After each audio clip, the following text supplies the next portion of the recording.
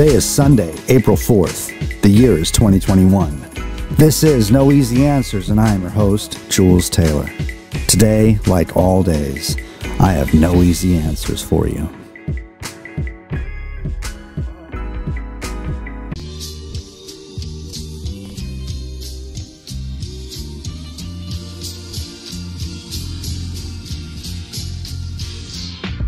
Well, thank you for tuning in from wherever you happen to be listening. My name is Jules Taylor. This is No Easy Answers, and I am delighted to have you with us for today's episode.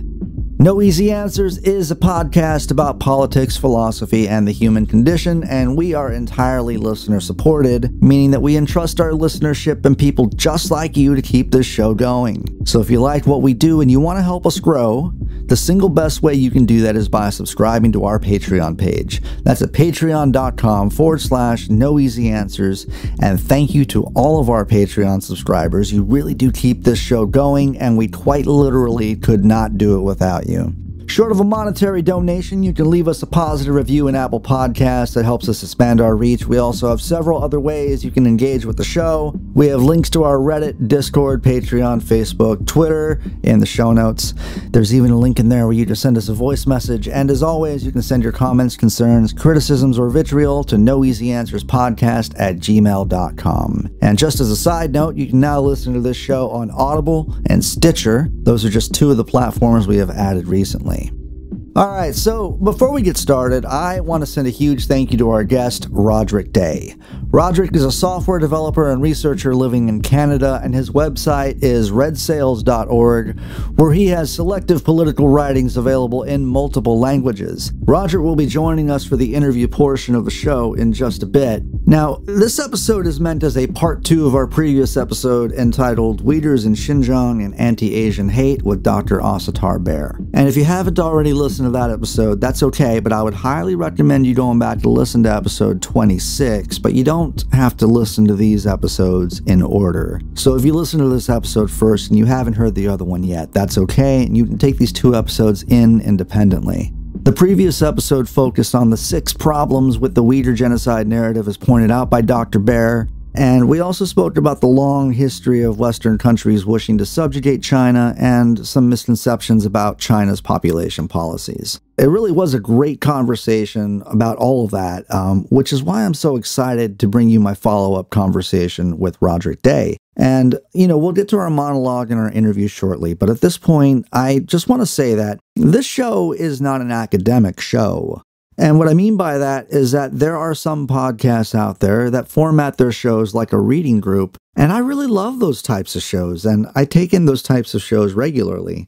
But this show is not that kind of show, and I'm not trying to assign anyone some homework as the cost of admission of getting something out of an episode. So that being said, my conversation with Roderic is based on an article that he wrote. It's a remarkable article titled The Xinjiang Atrocity Propaganda Blitz. And I want to encourage anyone listening to this episode to go into the show notes, find the link to that article, and read it. And I want you to, in an ideal world, right, you'd read the whole thing, but, even if you just read a few paragraphs, what I really want you to do is follow the footnotes to some of the things that Roderic is citing. I'm asking you to do this for a couple reasons. One is that I want you to see how all of this information is right there in front of you, so you can see our conversation is based upon lots of publicly available information from reputable sources or interviews with the people in question.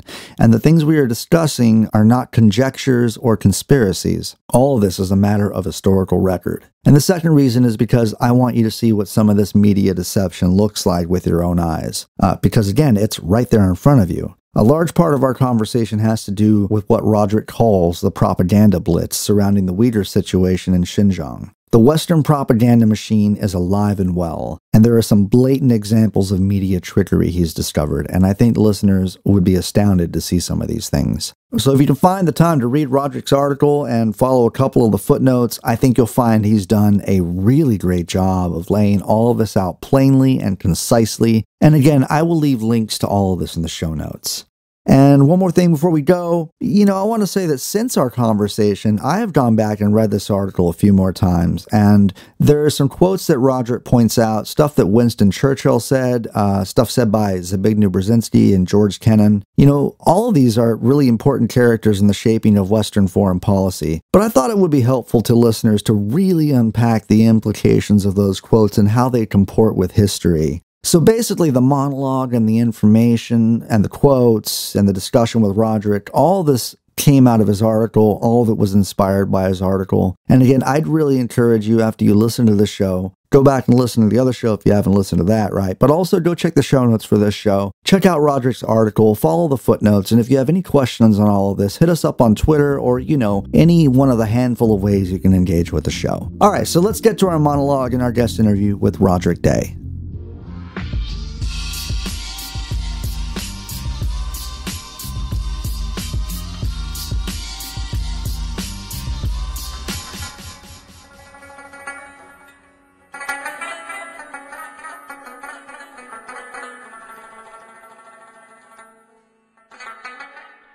Afghanistan is a landlocked country that sits in a harsh and inhospitable area between the traditional crossroads of great powers.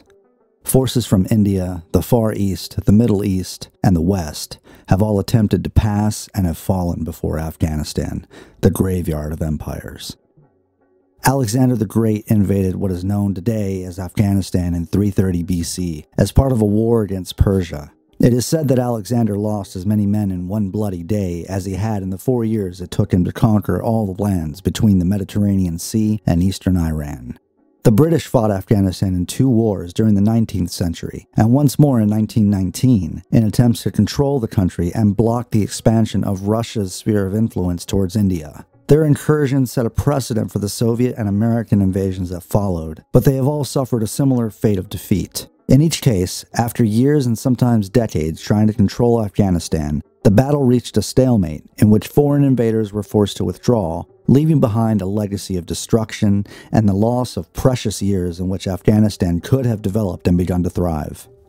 Operation Cyclone was the name of the United States Central Intelligence Agency's program to arm and finance the Mujahideen in Afghanistan from 1979 to 1989, prior to and during the military intervention by the USSR. The Mujahideen were also supported by Britain's MI6, who conducted separate covert actions. This was one of the longest and most expensive covert CIA operations ever undertaken. Funding began with $695,000 in 1979, was increased dramatically to $20 to $30 million per year in 1980, and rose to $630 million per year in 1987. Operation Cyclone has been described as, quote, the biggest bequest to any third world insurgency. Afghanistan gained its independence in 1919 and was neutral during both World War II and the Cold War, though both the United States and the Soviet Union tried to woo the Afghans by financing infrastructure and building projects within the country. The Soviet Union always considered the bordering nation of Afghanistan of interest to its national security. Since the 1950s, the USSR worked diligently to establish close relations with its neighbor by providing economic aid and military assistance. In the 1970s, matters took a dramatic turn in Afghanistan, and in 1978, members of the Afghan Communist Party overthrew and murdered President Mohammad Daoud Khan. Nur Muhammad Taraki, head of the Communist Party, took over and immediately declared one-party rule in Afghanistan. The government was extremely unpopular with many Afghans, and so the Soviets sought to bolster it with the December 1978 treaty. In addition to increased economic assistance, the Soviet Union promised continued cooperation in the military field. Soviet leader Leonid Brezhnev declared that the treaty marked a, quote, qualitatively new character of relations between the two nations. The treaty, however, did not help Afghanistan. Taraki was overthrown and killed by members of his own party who were dissatisfied with his rule in September of 1979. In December, on Christmas Day, Soviet troops moved into Afghanistan and established a regime more amenable to Russian desires. This began what many pundits referred to as, quote, Russia's Vietnam, as the Soviets poured endless amounts of money, weapons, and manpower into a seemingly endless civil war. Mikhail Gorbachev finally began the withdrawal of Russian troops nearly 10 years later. This unquestionably played a part in the collapse of the Soviet Union in 1991.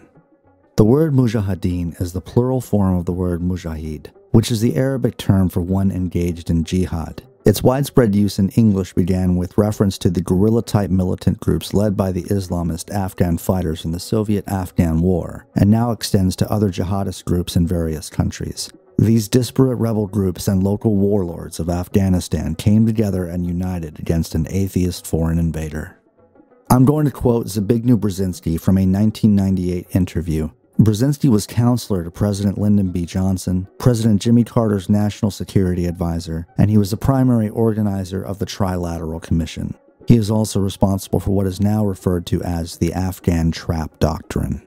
Quote, according to the official version of history, CIA aid to the Mujahideen began during 1980, that is to say, after the Soviet army invaded Afghanistan on December 24, 1979. But the reality, closely guarded until now, is completely otherwise. Indeed, it was July 3, 1979, that President Carter signed the first directive for secret aid to the opponents of the pro-Soviet regime in Kabul. And on that very day, I wrote a note to the president in which I explained to him that, in my opinion, this aid was going to induce a Soviet military intervention.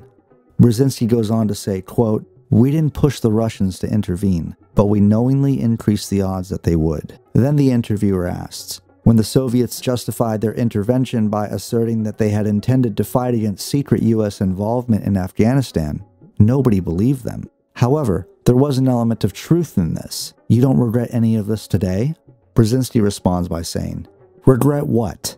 The secret operation was an excellent idea. It had the effect of drawing the Russians into the Afghan trap, and you want me to regret it? The day that the Soviets officially crossed the border, I wrote to President Carter essentially, quote, we now have the opportunity of giving to the USSR its Vietnam War. And indeed, for almost 10 years, Moscow had to carry on a war that was unsustainable for the regime, a conflict that brought about the demoralization, and finally the breakup of the Soviet Empire. Here is a clip of a 2017 interview with Zbigniew Brzezinski.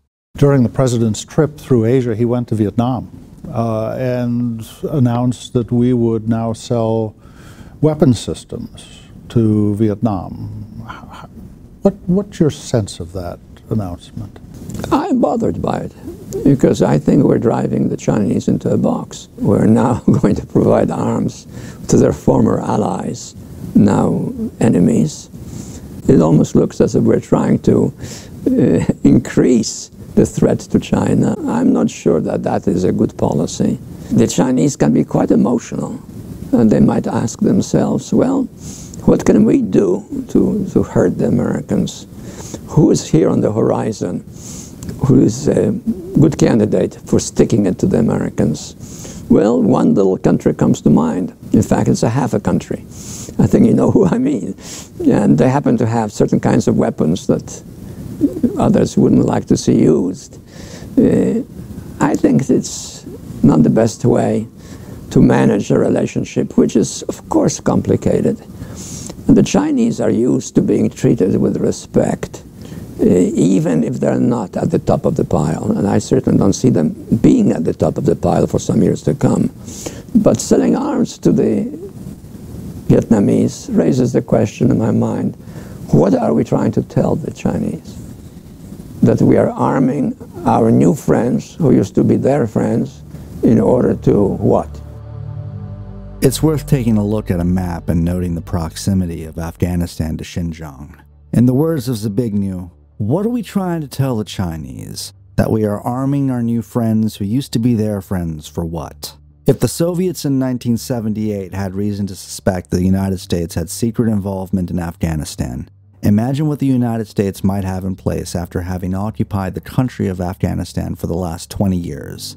Well, maybe you don't have to imagine, because the Wikipedia page for the National Endowment for Democracy says it's a U.S. agency that was founded in 1983 with the stated goal of promoting democracy abroad, and it is funded primarily by an annual allocation from the U.S. Congress.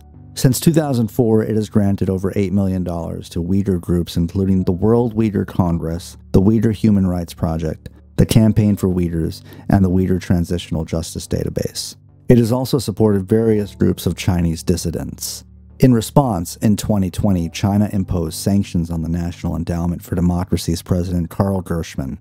The National Endowment for Democracy freely admits to funding these separatist groups. In a tweet on December 10th, 2020, they said, quote, "To further hashtag human rights and human dignity for all people in China, the National Endowment for Democracy has funded Uyghur groups since 2004. The image they posted with the tweet is a Google Earth view of northwestern China, with China painted red, but the area of Xinjiang is blue with a white moon and a white star, just like the flag of East Turkestan, the country Uyghur separatists are calling for establishment.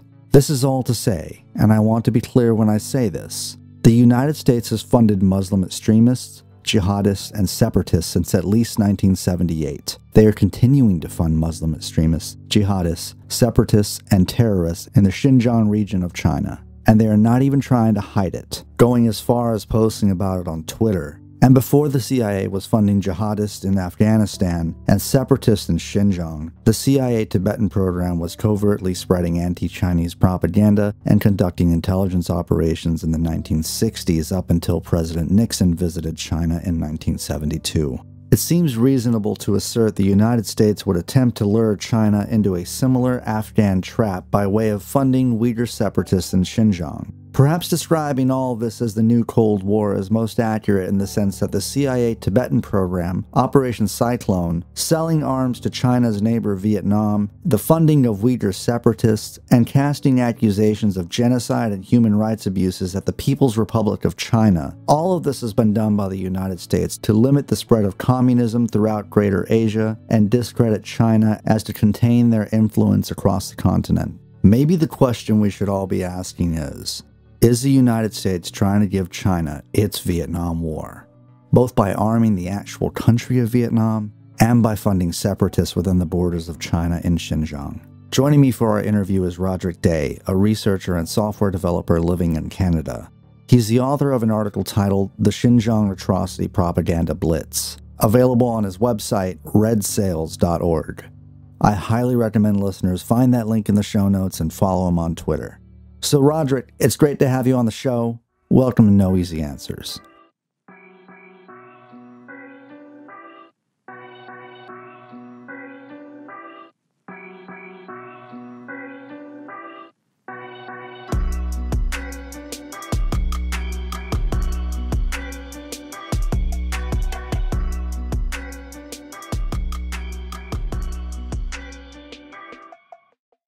I just started basically posting politics around November 2019 on Twitter.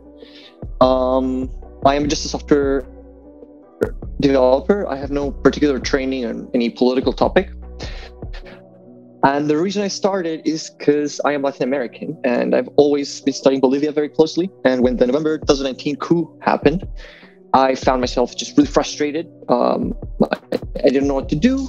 Then I saw that some people were posting videos in Spanish coming out from Bolivia of Evo Morales supporters explaining their position, and they were getting absolutely zero play in English. And I figured, hey, I can just subtitle the stuff. And that's how I got started. I started subtitling videos. People started sharing them. I got introduced to some people. They were like, oh, you have some good ideas. You should write it down. I kept arguing in various places. And eventually I started actually taking it more seriously.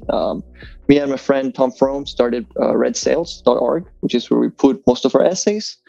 And yeah. Wonderful.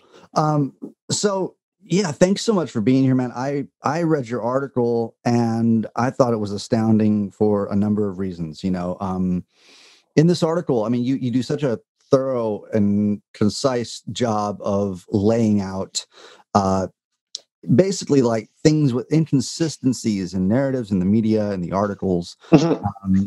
And so, there are things like, you pointed out like right-wing actors writing under pseudonyms and leftist publications that are kind of increasingly using anti-capitalist rhetoric or jargon that would maybe trick the left into thinking this was a more leftist intended article. So I just, are you doing anything differently? Like, are you taking in media in any way that's different than any other person with a Marxist or materialist lens would be taking? Yeah, I think that's a good question. Okay, so I studied engineering, studied mechanical engineering. And when I first started, I basically was like a left liberal. I've always been kind of like, I'm against racism and stuff like that, but I wasn't liberal. I was like just liberal. Sure. And I started engineering, and I was always kind of like, I'm going to finish studying engineering. And when I finish studying engineering, I will actually learn all the politics stuff that I really kind of wanted to study. I always wanted to study politics and philosophy and things like that, but I decided to go for engineering.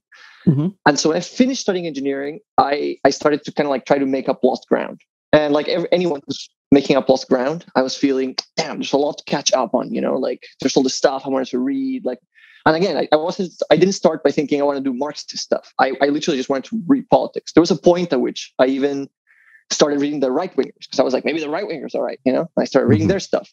Right. I didn't like it at all, of course. Naturally, as things turned out.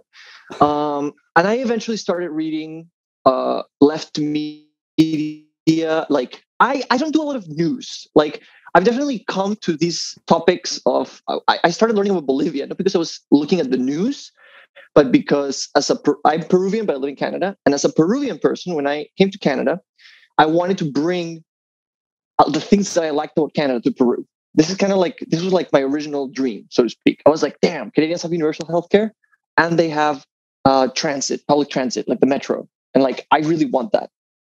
So my approach to politics was never premised on keeping up with the news, but more on I want these nice things Canada has in Peru.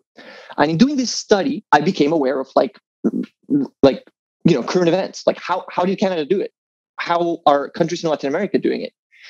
So I came to this subject via, I don't want to say theory first, but I came with a very definite objective. I was like, I want these things in Peru.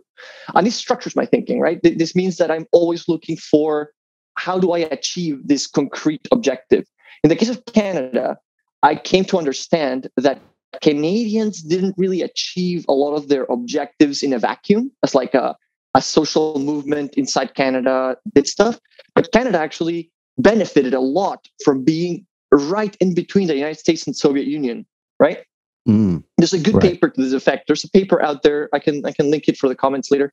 But it basically discusses how there's a very marked correlation between the threat that the USSR was presenting as like the threat of revolution and the concessions capitalist countries made, right? So I was like, oh, so it's not just the Canadians achieved this. It's like all these things are connected, right? So when we talk about news, the news cycle, yes, I think I fundamentally have a different approach than most people. I don't listen to the news. Like people often ask me, like, what news outlets should I subscribe? And I tell them, well, I like Telesur, I like CGTN, I like Causachun Coca News, Causachun News, especially because I collaborated with Oliver Vargas in translating those videos. Oh, cool. Right? So, cool. Yeah. So, but I also tell people, you don't really need to listen to the news. Like, there's no real reason you should be keeping up in this like hamster wheel kind of way when they introduce a new news article. It's like, look at this right now. And you're starting to understand this new thing. And it's like, no, look at this right now. And they keep kind of like, the news cycle keeps shifting your attention and doesn't let you concentrate and go deep and really understand one topic. So yes, I would say that is fundamentally the way in which my approach is different than a lot of other people's. Not everyone's, but like a lot of other people's. Yeah, I want to touch on what you said about the relationship between Canada and the USSR as that pertains to capitalist concessions, perhaps in the form of like universal healthcare in Canada. Now, I'm sure we could get really in the weeds with like actual tangible things that happen to make those things happen, right? But purely on an abstract level, it seems that you're attaching in your media intake into a sort of geopolitical meta narrative, like you're attaching to this overarching logic of the entire process of history, so to say. And so I think that's really great, because I think that honestly, maybe one of the fundamental differences between the political outlooks of liberals and Marxists is that I think that Marxists have a like a world view that they attach and subscribe to, and that's rooted in history, and things that come back to the abstract concepts like what you're mentioning between Canada and the USSR. So, so I know I have a few socialist minded friends, obviously, and they take in their media through like a narrative lens, meaning they can take in programming or articles and they examine them for their meta narratives, and they kind of hold them in a detached and external way.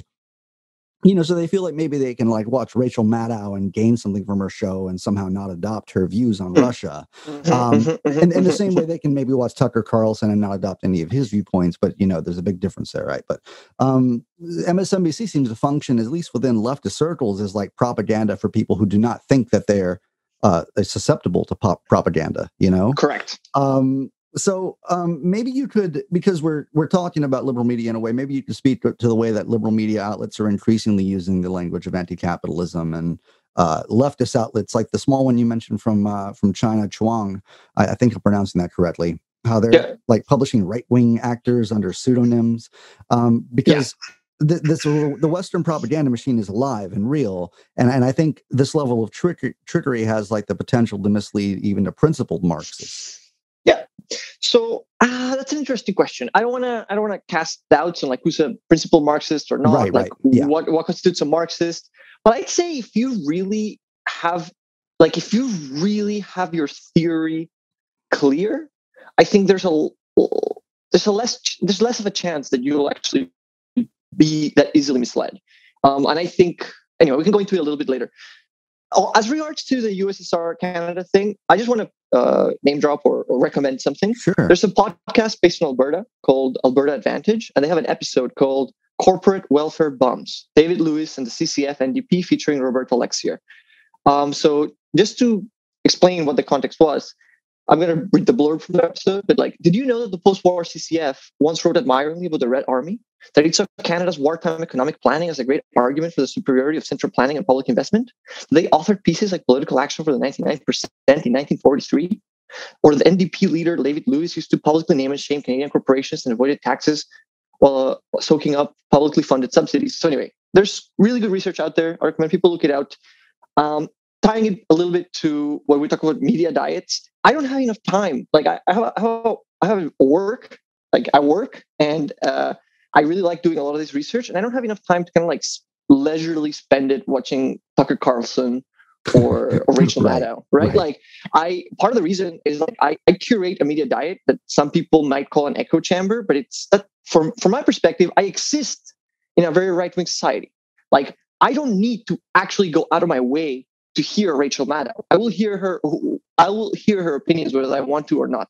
Just by just going out and about in Canada, your coworkers are gonna casually bring up the accusations that they hear on the news.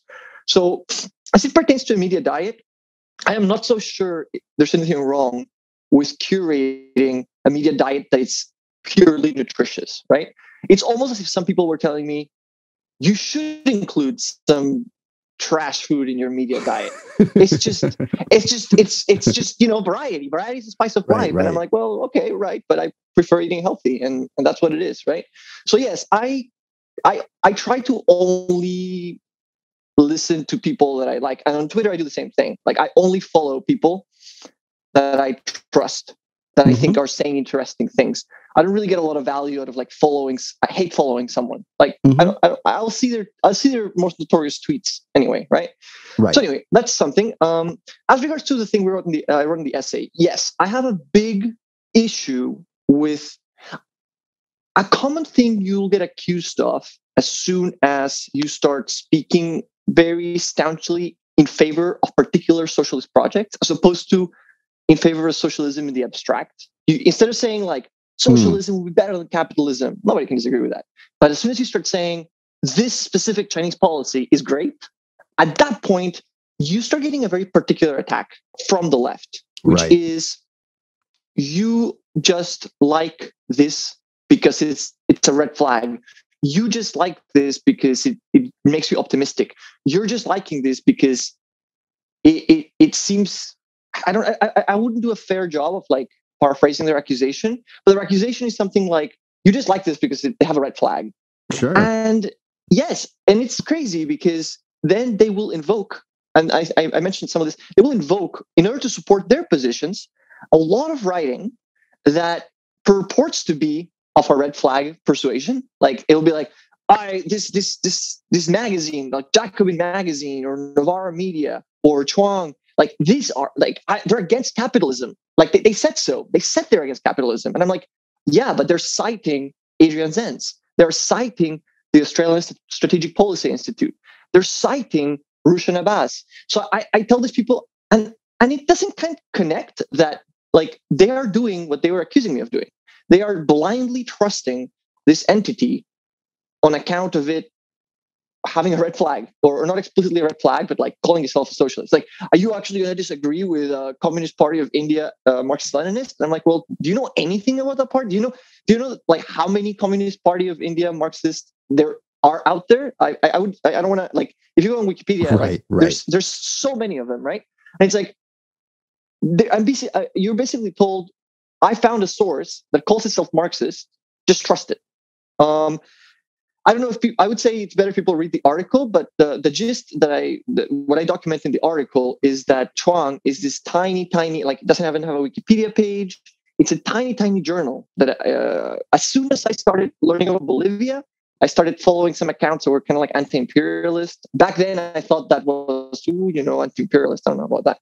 But I was just following them because they were saying insightful things. And I started learning a little bit about China. So again, my focus was Latin America. I was all about the Bolivia coup and how the United States was messing around over there.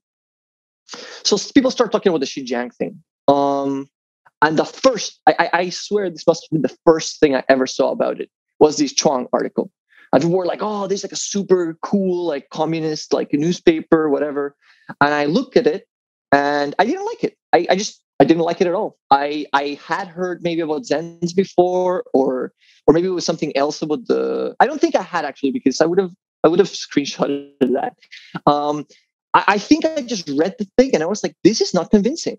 Like this is saying a lot of, there's a couple of highlights I make there where it's like, oh, people here feel this way. They are worried that these accusations may become true. Like the writer of that piece wasn't saying this is happening. They're saying the people feel that this could be happening. And I didn't like that. That already raised red flags. And one thing I did know about was the Falun Gong. It's like a very anti-China, but a very reactionary. I didn't know it primarily as like an anti-China thing. I knew it as like a generally reactionary thing in North America. Like they're big in North America. So if you go to Chinatown, Montreal, you see them doing they're usually in Chinatown. They have their posters. They're all about like communist oppression and stuff like that. So I knew him from that. And I know that a big claim they make is the organ harvesting, because the way that Falun Gong works, and you can see this from their own website, they have all these religious beliefs, supernatural beliefs about how it's a little bit like a pyramid scheme. It's like, oh, if you believe in Falun Gong, you're going to be healthy, miracle cure. So they believe their organs are special, and that ties into the whole narrative of organ harvesting, which they've been pushing since the 90s. Like it goes way back. So when you see someone talk about organ harvesting, it already raises red flags. And this guy, this super communist journal, like the bare minimum I would expect someone to do is say, the person I was interviewing brought up the organ harvesting claims, but there was no evidence. And my readers, you should be aware that this is connected to this other thing because I'm a researcher and I want you to have all the information available so you can make your own decision. But there was none of this. It was just name dropped in there. And anyway. So the Chuang article was a bit shady. And the other thing I didn't like is the author, Adam Hunnerven. The first thing I do on everything I read, the absolute first thing I ever do before I dive into any article is Google the person if I don't know them already. Like I really want to get a sense of who's writing something before I jump into it. And I recommend this to anyone. Just always Google the author. If you are passionate about Bolivia, try to find out what they said about Bolivia. If you're passionate about Iran, try to find out if they ever said anything. Like try to find out what kind of person you're talking to. Anyway, this Adam Hunnerven guy did not exist. Absolutely nothing. Zero. And I was like, well, that's shady. I pointed out it was shady that this author just not exist anywhere online. But I forgot about it because, again, the article was there and I can just read the article. Much later, like this year, like just 2 years on, I found out by looking at old notes, oh, shoot, it's Darren Byler. Darren Byler is this like University of Colorado, I think. Correct me if I'm wrong. I put this all in the article. I don't know off the top of my head. But he's an academic from the United States. He's testified for the government of Canada. He's probably called himself China's, he thinks he's the China national enemy. He has no problem talking to The Spectator, which is like a right-wing magazine. He works for the Kissinger Institute fellow, like Wilson Center stuff. So this guy's, as far as I can tell, he's not a communist. He's an anthropologist who hid his name to write for this journal. And anthropologists, I mean, there's so many anthropologists in the Bolivia context. That's kind of how I acquired an animosity for the field in general. There are a lot of white anthropologists who write about like Evo Morales, the murderer of nature, like neoliberalism with an Indian face. Like they use the language, but then you look up their stuff and it's like, I don't think there's like, they're not affiliated with any parties. They're not affiliated with like even the Democratic Socialists of America. They're not affiliated with anyone. They're just like an anthropologist who can speak the language of the left. Right. Just to sort of recap on all this, man, just like listeners, you have to read this guy's article to understand where all of this is. He very clearly lays this out in that, you know, Chuang is a very small communist hip publication out of China. And there is a dude named Adam Huntervan who is writing, and you look this guy up, he doesn't exist. And you realize it's a pseudonym for a guy named Darren Byler, who wrote a dissertation at the University of Colorado. And that dissertation is titled Weeder Dispossession, Culture Work, and Terror Capitalism in a Chinese Global City. He's basically like, as you mentioned in your article, he's reformatting his thesis for web use. And so it is a very just first thing, you just look up the person who wrote this article, and it's not the person that they say it is. It's a completely different person that has Western motivations. That's part of the Kissinger Institute. And now you understand why they can do things like use sensationalist stuff about organ harvesting or something, and not even mention that this stuff originates from Falun Gong propaganda. So yeah, I mean, if we're getting all that, am I getting that straight so far? Right? Yeah. And the funny thing is that it came up recently because somebody made this thread of like, I'm going to make a thread of resources nobody in their right mind would ever accuse of being Western propaganda. They cite the Chuang piece as like, this is a piece from Chinese communists. And I'm like, okay, let's put aside entirely the affiliations of Darren Byler for a second, but like, this guy's not Chinese. Like, he is extremely white. He's an American guy. So he doesn't, you know what I mean? Like, yeah, it's so, I mean, the name and there's Darren this disregard Byler, for, that's not Chinese. Yeah. And the other thing is that a lot of the other articles, I don't actually know who writes. Like, there's another guy who writes for Lausanne, Wilfred Chan. He's Chinese, but I think he's Chinese. But he was like a White House. What do you call it? Like, he's got a photo or a White House intern or something. I need to get the actual thing. But he's collaborated with the like literal American federal government. So they keep saying this thing of like, you cannot say that this person who has claimed to be a socialist is not a socialist. And then they turn around and are like, well, China's obviously lying about being communist. It's very paradoxical. It's very frustrating. And yeah, it's like a hollow mirror in a way. Also, Chuang, I recommend people to look up the sources of things, but also to read the articles carefully. My friend Tom Frome, my main collaborator in all things online, I really trust this guy, and I recommend people follow him. But he did another takedown of a Chuang article where it was about the coronavirus.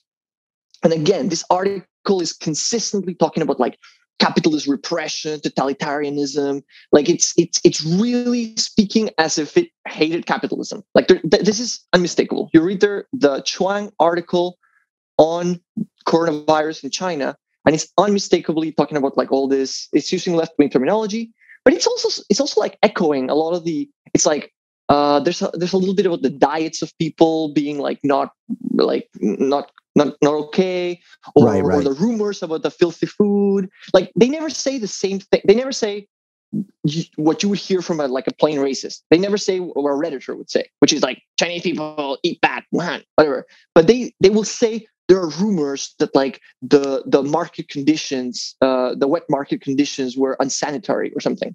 And it's like, it's the same point. It's just dressed up. Yeah. And I recommend people just read them on their own. Yeah. Sure. And make their mind. And they say, oh, and there's one more thing. And there's another thing that bothers me is one thing I really like about Marxism coming from science is, on the scientific background, is the ability to make a prediction. Like, I think the coup in Bolivia, I didn't know this ahead of time, but I think that in Bolivia, the coup it's a coup. I think, sorry, I'm misspeaking. I think what's happening in Bolivia is a coup, and I think Evo Morales' support, right? And I make this, it's a prediction because I don't actually know that. I don't actually, I was hearing Oliver, but I'm taking people's word for it. But I was like, according to my understanding of the political forces, I think Evo Morales had support, and I think the United States is trying to do this. I bore out. Like the prediction, my prediction bore out. So when a magazine like Chuang writes an article on coronavirus at the beginning of the coronavirus and predicts and talks about like the system failing, it basically talks about like this is a breakdown of the capitalist system in China. Like clearly from their poor reaction to the coronavirus, we have seen how capitalism is failing in China. And of course, this is now we know with hindsight that this is completely wrong analysis. Like China handled coronavirus way better than every single Western country, social democrat or whatever you want to call it. But the article's still there. The article's still sitting there as a blatant example of a magazine criticizing Chinese capitalism that predicted that like the handling was atrocious and very poor, and an example of China falling apart, and it's not. Right. Yeah, no, it's really, I mean, the more I read out of your article, the more that, it's you so articulately placed the connection between the sort of geopolitical forces and the narrative and why these things are logically happening. It was, because when we start talking about, and I guess I want to pivot from how like individuals interpret media and like general misrepresentation perpetrated by media. To that other component of your article, which is like all the geopolitical and historical narratives driving your thesis, right? Yes. And we'll get into the the Cold War aspects and all of that with it. But yeah, so there is this reoccurring mechanism of dehumanization within the sort of pernicious language that is saying, oh well, it's a country with hygiene issues, like they're a dirty country, or they dirty food, or what have you, and all of this speaks towards this this long and horrible history of like Asian dehumanization. And it's a slightly like Dr. Osterberg said, it's a slightly different discourse from like anti-blackness, perhaps, right? But you see the kind of the same thing within basically anybody who's not white, any non-white people has a global geopolitical mechanism of dehumanization forwarded by our military and imperial projects. And you had mentioned in this article too, you grew up with like 3 decades of like the war on terror and watching this propaganda machine work. So I guess maybe we could talk about, you pointed out 4 things, like lies about the Iraq War, or about the invasion of Iraq, and you posit that the United States would not invent any less or spend any less effort in their propaganda towards China, correct, given that they are a more formidable adversary. Correct. So correct. Maybe you can speak to those 4 different things that were created out of thin air by our government in order to forward the war on terror imperial project. So again, like this is not something that I'm an expert in the Iraq War or anything. This is just literally 4 things that were taken to be true. Let me go back to a little bit this. I was in Peru when the Iraq War started, and I remember vividly I wasn't like into politics or anything. I was just a young kid in Peru. But I remember when people asked me like, "What is your position?" And I was like, "Well, I was kind of like, oh, war is bad, but terrorism is bad." And I was like, I just naively believed a lot of things that were in the media. So again, I come back to this thing of I hate being lied to and I hate being wrong. So when I learned that so much of the Iraq war that had tricked me was wrong, I decided I need to ensure this doesn't happen again. I don't want to be tricked again. So what are the 4 lies that I bring up? The first is not like the first I heard from people, but like I kind of like came into awareness of it as an adult, which was the Naira testimony. The Naira testimony is as a testimony given in the United States Congress, that where a young woman talked about how she had witnessed like Iraqi troops taking out babies from baby incubators and like leaving the babies to die while taking the incubators. And this was used to rally public sentiment into sanctioning Iraq, which began a decade of like suffering in Iraq. So that's the Naira testimony. Got it. The second one, I think, is the human shredder. This was pushed by a Labour MP in the United Kingdom. She was huge, like Anna Clyde, I think. Anyway, she pushed it. You can look it up. It's a human shredder. So it was like, oh, there's a human shredder where like Saddam Hussein has this like industrial shredder where he puts his enemies. Sometimes they go head first. Sometimes they go feet first. But like at least 30 people have been killed there. And Saddam Hussein's son supervises the whole thing, and it's horrifying. And of course, after the invasion of Iraq, this human shredder was never found. Then there's, of course, the weapons of mass destruction. Hopefully, I don't need to go into that one. There was nothing ever found there. Right. And lastly, and quite forgotten in some ways, is the fact that Saddam Hussein was alleged to have connections to Al Qaeda and Osama bin Laden. Even today, a lot of people, when talking about the war on terror, they will just mix up the 2 country names of them. They'll be like, the invasion of Afghanistan. Like they will just mix the 2 up because in popular consciousness, it was just one big blob, right? But it was a big part of that propaganda to associate Saddam Hussein to Osama bin Laden.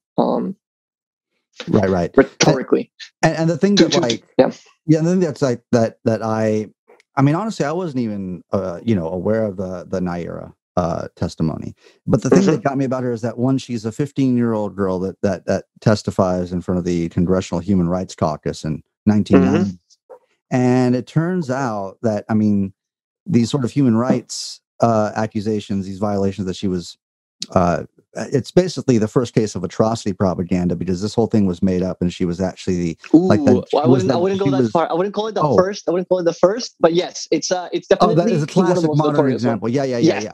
Classic. So, but she was the daughter of a Kuwaiti ambassador, I believe, right? Exactly. So I mean, and what we're ultimately trying to like bring forth out of this conversation is the lies that look like truth right in front of your face from the articles that you would read from a trusted outlet that have, but all the way to like our government, or at least my government in America, right? And and collaborating with yours most likely as well, so yeah, I mean, it's just astounding the stuff that you brought forth. And there's also Amnesty International fully support her, right? Like Amnesty International was like, oh yeah, it's totally legit. Like basically you have 2 things, right? People are like, I can't trust a random girl. People are like, I can't trust some random international organization. But then if the 2 are together, like what am I going to say? Who am I? This is a thing that I try to also tell people on Twitter, because that's my main medium. I tell people, you need to, it sounds a little bit goofy, it sounds a little bit anime, but like, you need to believe in yourself. You need to believe that you can do this research. You don't need to trust me. I always, people have made fun of me. They're like, oh, what, you think you're going to post your way to revolution one screenshot at a time? And I'm like, well, no, but at the same time, I'm putting out the research. I'm really trying to tell people, just look at it yourself. You can do this. Don't trust me. Don't trust me on anything. Like I'm just like literally just a software developer. I'm putting out the links. I'm putting out the screenshots. Feel free to call me out on it. As you can see from our conversation, I don't remember all the specific details. Like I don't know exactly all I know is I read it. I researched it. I took a screenshot. I put it out there. and people can just look at it on their own. And a lot of people I understand the fear. People are like, but can you just not point me to somebody? Like, can you just point me to an adult? Like, is there some kind of adult entity that can tell me what the truth is? And I'm like, sorry, but no, there is no adult. There is no entity. People are like, is there anyone that you trust, like, unfailingly, that you can just deposit your faith into? And I'm like, no, this doesn't exist. There's no entity out there that I trust unfailingly. I also participate in a lot of discussions of theory. A lot of the thing I do on Twitter is kind of like bring up old theory. And some people are like, are you disagreeing with Mao? And I'm like, yeah, like I reserve the right to disagree with Mao, with Lenin, with Marx. I'm going to disagree with whomever I want. Like, so I think I understand this. There's this tendency to want to kind of like to rely on somebody. You know, you want to fall back on something. You want to say like, well, if I'm wrong, it's okay because I was trusting this other entity. And I understand people want that. But when people ask me like, what is this entity for you? I'm like, there is no entity. There is nobody that I trust. There's people I take their word for, of course. And that's bit me in the past too. Sometimes you trust someone because I research everything. And if someone sends me a link, I usually, before just sharing it, I look it up to make sure I'm not sharing something that's incorrect. But what's going to happen eventually is that takes a lot of time. So I start trusting people. And occasionally you trust someone that is like, and then they messed up. So if they messed up, then I messed up. So you develop a sense of trust, but if somebody breaks your trust, you have to like go back to verifying what they send you. You know what I mean? Right. But this really speaks to like the lived experience of a person who has spent, most of their life under a cloud of propaganda. I mean, we have seen the reasons they've given us to go to war in the past, and we have absorbed their narratives only to have them go back on those or never find weapons of mass destruction or, clearly invent a problem that warrants a solution that's in line with what they'd like to do, like the Hegelian dialectic sort of thing, problem solution reaction, and I think that, in a way, it's like the more that you care about like, like for yourself, like, wanting those things that are in Canada, in Peru or in Bolivia, right? The more that you care about human beings, the more that you care about people overseas not getting bombed by your government, the more that you commit and invest into caring about those things, the more susceptible you are to certain forms of propaganda. Like, and going back to something you mentioned earlier in the conversation, in an article about, I think it was like a Weider interview or something, where the guy was like, oh, we feel like this is happening, or we hear these rumors and we fear these rumors may come true. Even last night, I found a Weider interview and I started listening to it. And it's like, 45 minutes of a guy talking about how I'm sure it's unfair to when you step outside of your home, there's an ID card request or something, or that you have to continually show your credentials or something to that end, or that they don't feel that they can, I don't know, that there's a bunch of Han that's a more populous right. But like these things don't amount to charges of genocide, right? Correct. These things don't amount to the most damning accusation and serious accusation one country can level at another. And so it's and I say all that because without this context of like a command of world history, materialist analysis, and understanding the geopolitical forces that are going on right now and what their end games are, if you're a person that cares about other human beings, which most of us are, these stories are going to tug at your heartstrings. They're meant to emotionally manipulate you into supporting a war, and at the very least, I mean, even if you don't support, intervention or something to that end, at the very end, it's meant to shape your opinion of China as a nation, and Chinese people, and also make you more susceptible to the shit about eating bats and the other dehumanization shit. And it sucks because what I tell people too is, as an experiment, okay, but like try to, rather than just react to this news all the time, try to just offer praise of something that you yourself believe is cool about China.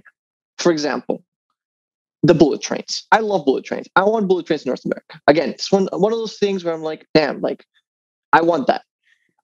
You can just be in a very left liberal sphere, you can just say, you know what, it would be really cool if we had bullet trains in Canada like China does. Or like, have you checked out China bullet trains? It's pretty cool. And people will immediately react with this kind of like, oh, that's scandal. The only reason they have bullet trains is because they do horrible things. And it's like, see, this is very disciplinary. It's like, it's suddenly people are enabled to, or you can say, for example, China has grown economically.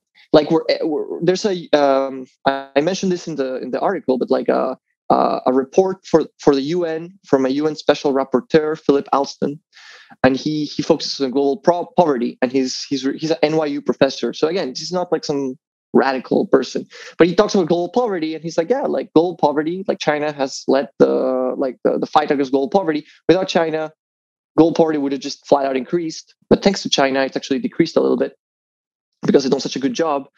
You can just mention that. You can just be like, fighting poverty, pretty good. But we'll immediately be like, how can you trust anything they say? So it keeps you very, you can see a way forward. Like a lot of socialism in North America focuses on looking backwards on its own history. And again, there's a problem here because, as I explained earlier, with respect to Canada, Canada did not achieve its own successes in a vacuum. I think the social democratic movement in Canada basically was letting the USSR do a lot of the muscle for they I don't think there's any explicit acknowledgement of this, but like I think without the USSR, the barking of the Social Democrats has no bite, right? Right. So when socialists in the West, and I am a socialist in the West, but I also come from further out in the global periphery. They don't look outside. They don't look to the future. They only look backwards into their own history. So you see a lot of British socialists looking backwards romantically on the British labor movement, and you see a lot of Canadians looking backwards on the Canadian labor movement.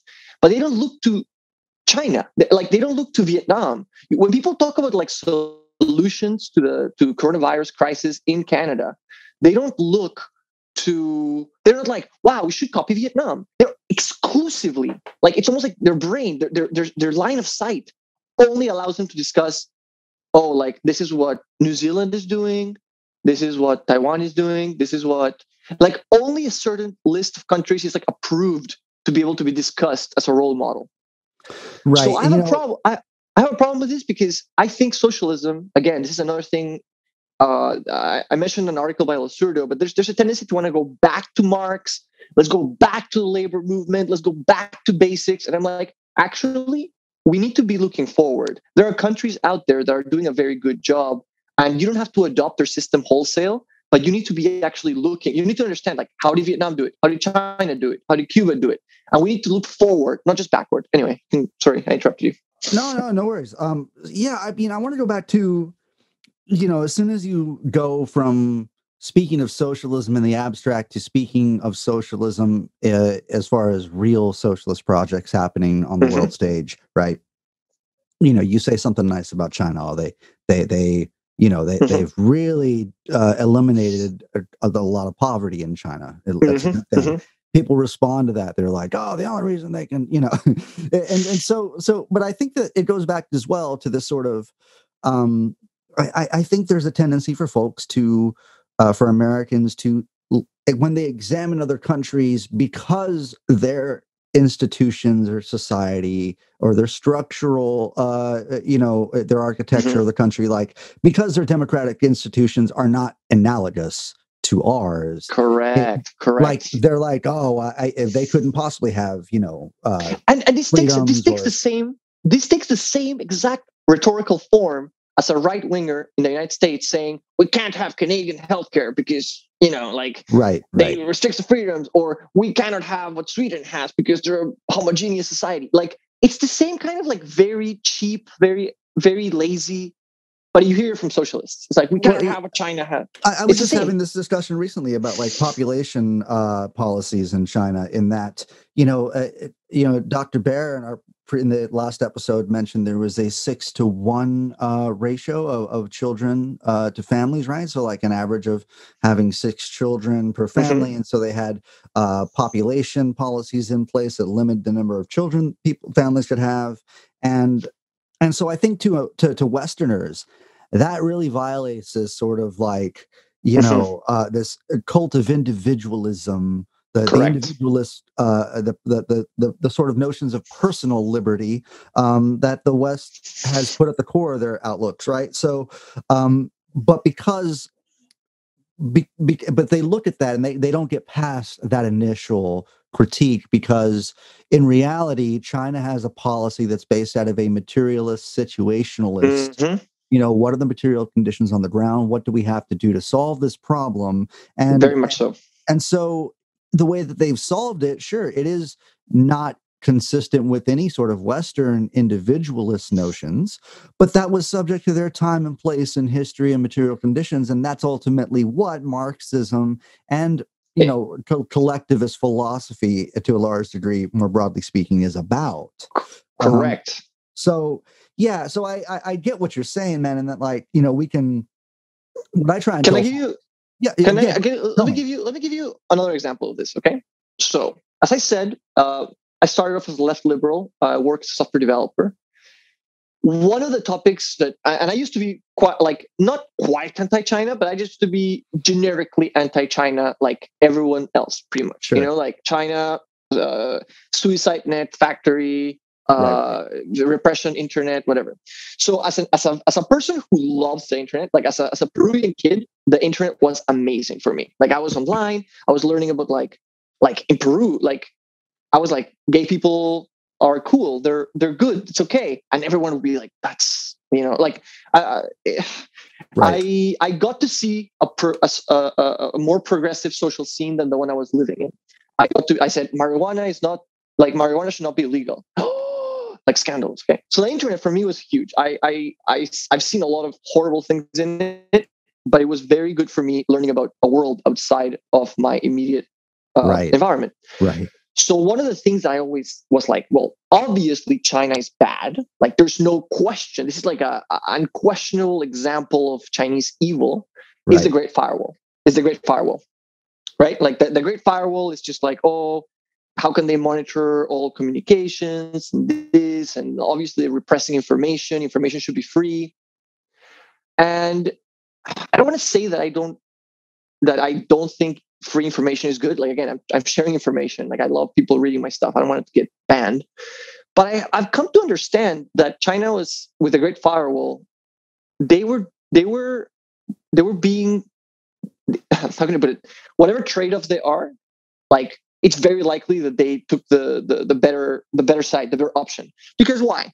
In Peru right now, we're doing horrible with respect to COVID. It's been atrocious. It's been extremely poorly handled. And one thing that really bothered me was the amount of disinformation regarding a vaccine. There's a lot of anti-vaxxer stuff floating around. Right. And moreover, the way this anti-vaxxer stuff has become enter society is via WhatsApp. WhatsApp is super dominant in Latin America. Like it's huge in Brazil, huge in Peru. It's just extremely, extremely dominant.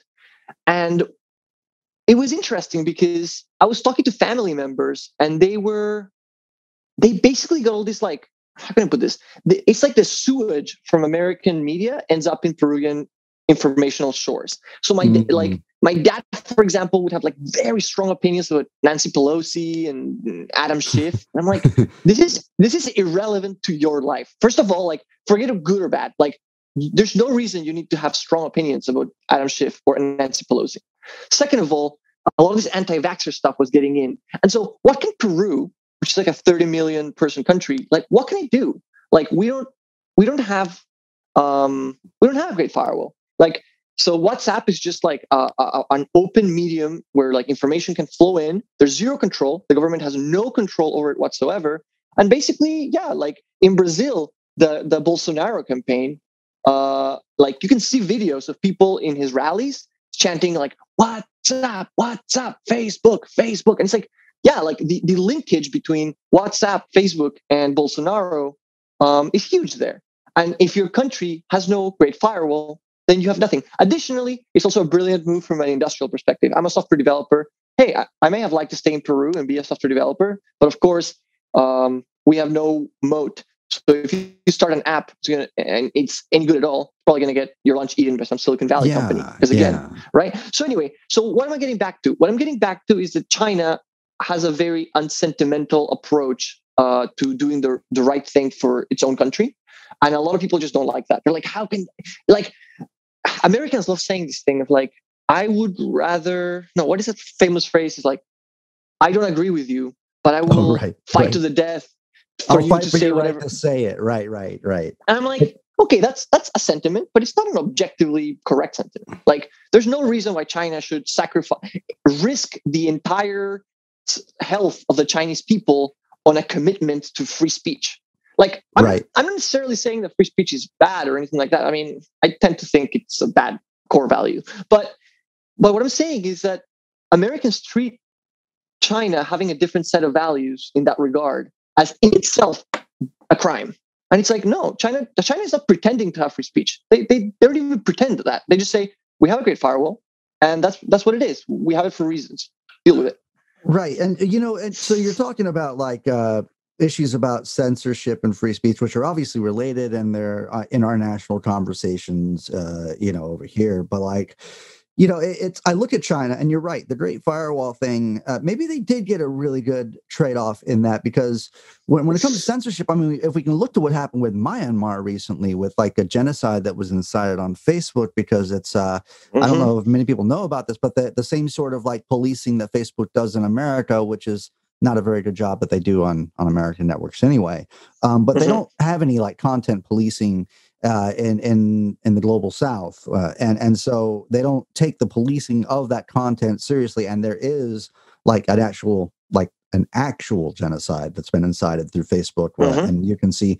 I'll leave a New York Times link on that, like a liberal bastard of truth or whatever the fuck New York Times, But I mean, it's really true, and that is related to the free speech thing, as you say, because here's a fun fact. Yeah. Facebook used to be able to operate in China.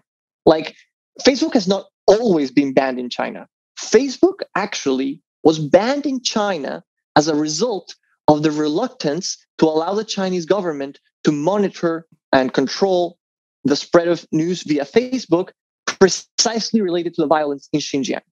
I don't have the article in front of me, but I can dig something up for your listeners. So the reason Facebook is not allowed in China is not some blanket anti-Facebook policy that China had, but it's precisely linked to the violence in Xinjiang. Another interesting thing, I've thought about writing it into one of the essays, but again, it's always hard to, a lot of stuff gets left in the cutting room floor. Right. Yeah.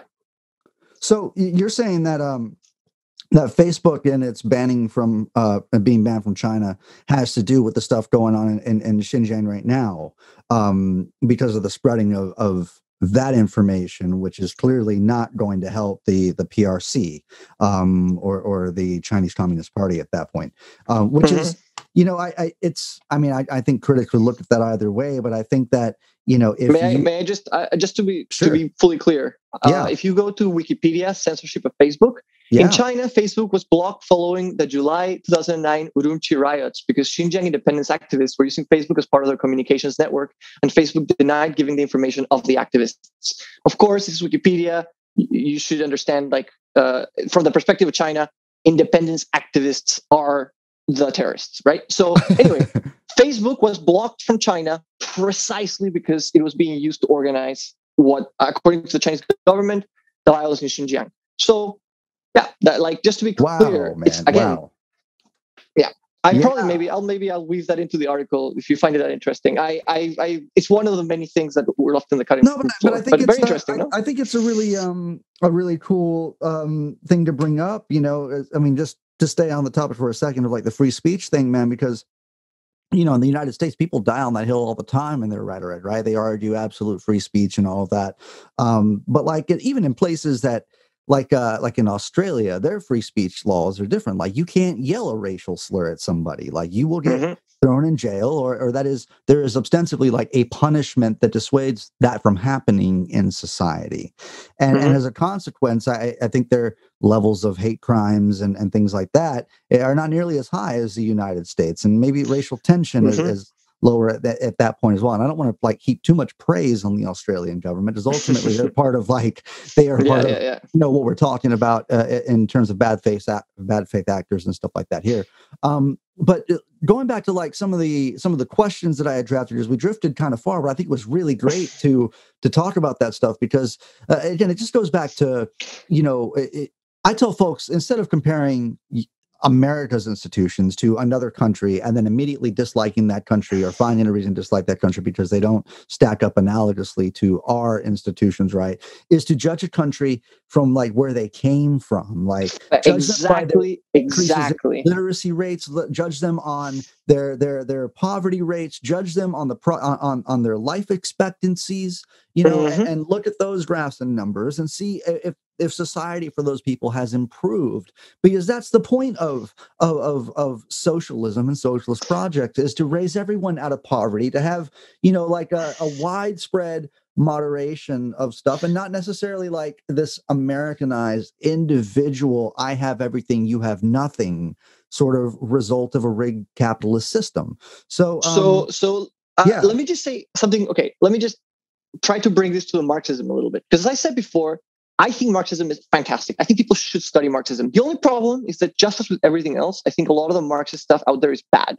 Like, I have the luxury that my friend Tom Frome was always there to answer my questions, and he's read like so much. He's like just a one-man library. So I could always ask him, and he would be like, "Oh, Harvey, he's not very good." And I'll be like, "Oh, wow, like Harvey's like what everyone's recommending, right?" So it was very nice to meet someone that had like a guide into the Marxist world, because I think if you just go in solo, you can get misled. But anyway, if you have a strong Marxist foundation, and particularly the kind that Tom and I argue for a lot, it focuses on different things. It focuses a little bit less on like the specific kind of like, I don't want to put words in anyone's mouth.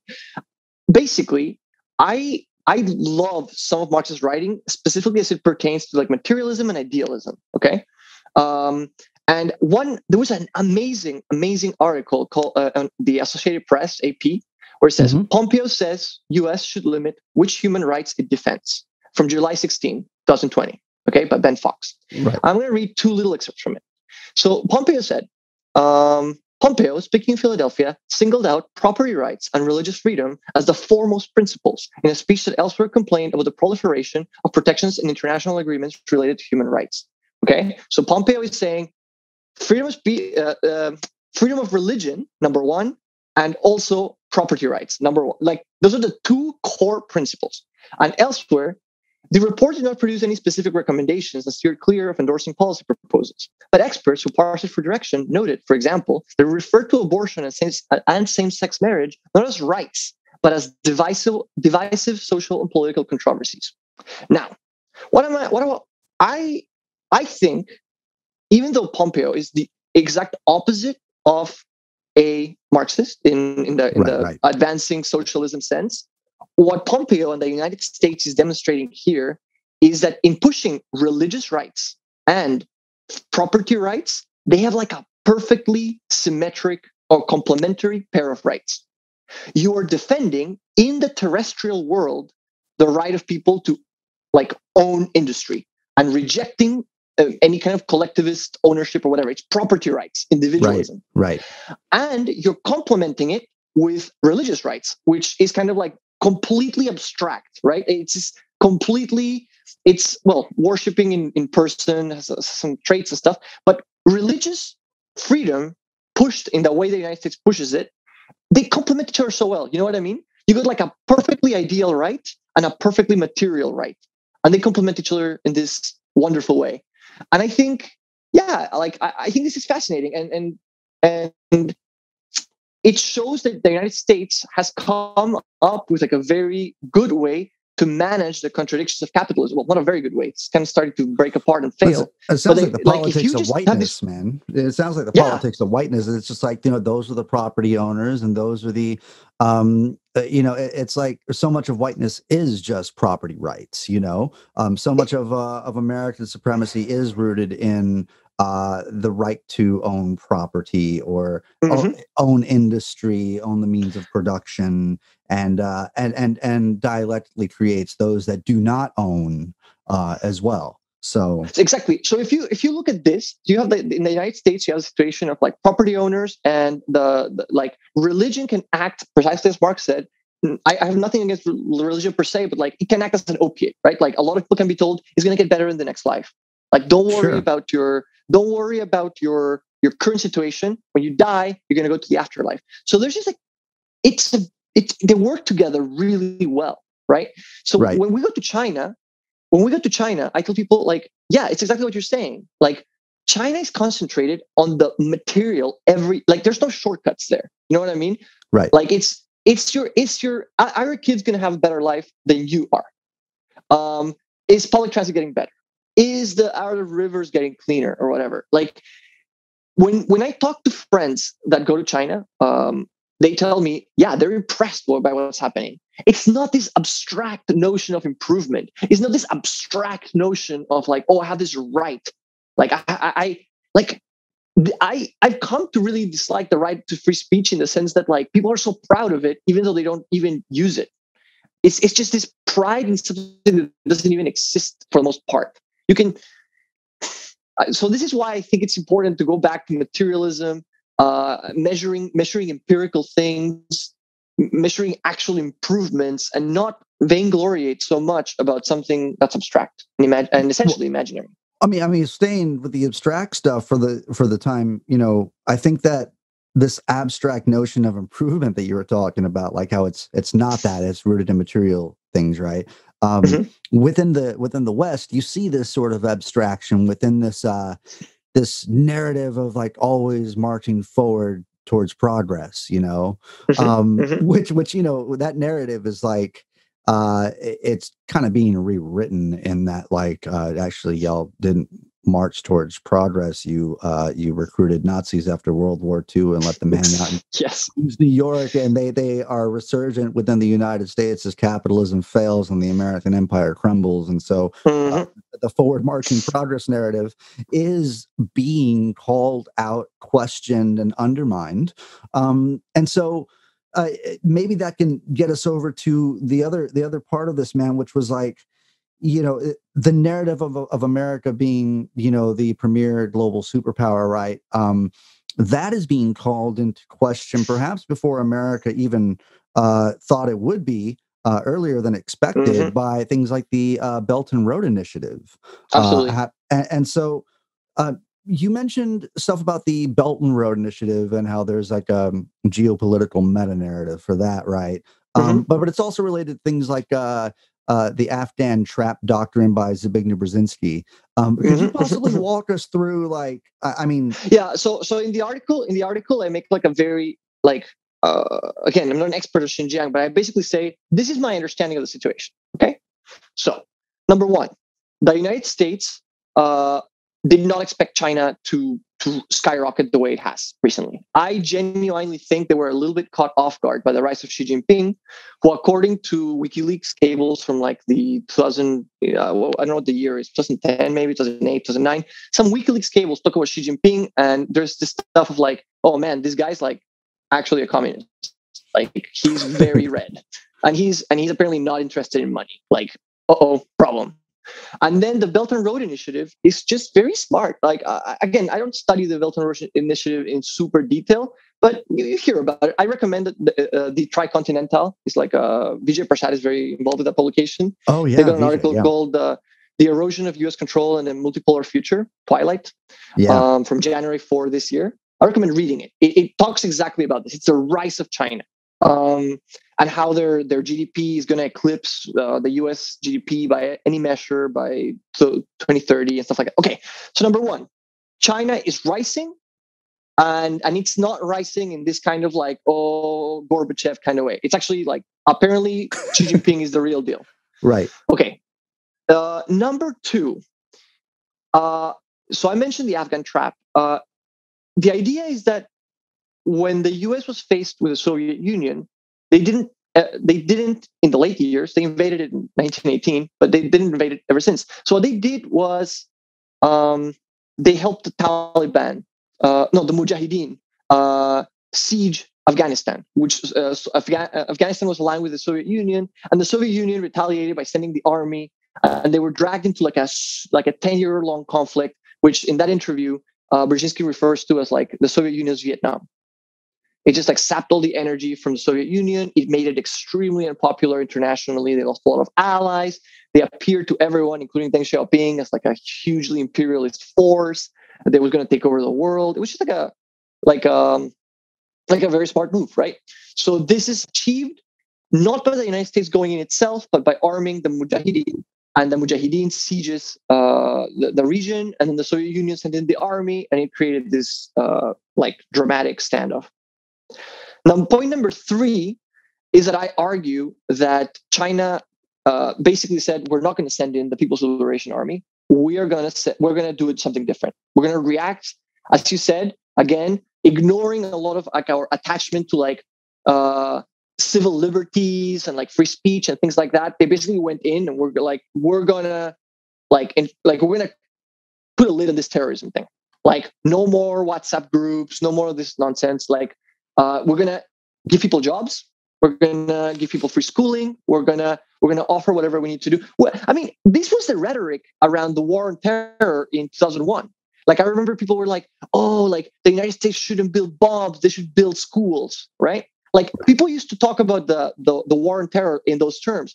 I don't remember a single person reacting to in 2001 to the attacks with, oh, the United States should do nothing. Like, that was out of the question. Like, the United States was going to react to it in some way. The question was, do you react to it with bombs or with like education, right?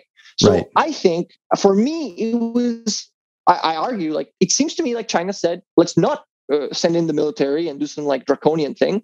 Let's actually create jobs. Let's vocational schools. Again, it's not like there's no evidence of this. Like, the BBC has gone into one of these centers and done this horrible documentary that's like, oh, it's so horrible. But you actually see people are dancing. They have computers there. They're learning stuff. And like, they try to spin it as this kind of like horrific thing. But what you get on the camera is, and there's another guy, Olsi Jazeksi, I'm pronouncing his name wrong. I think he's based in Turkey, but he also went and he's interviewing these kids who are wearing uniforms in like a library setting, and the kids are saying, "Oh yeah, I'm an atheist," and he's like, "This is what China's doing to these people," and he's like, "Look, I mean, I know he's upset that like so many kids are going atheist, but so are evangelicals, you know, like that, like nothing you see in this video of him in the camps is horrifying. It looks like a school."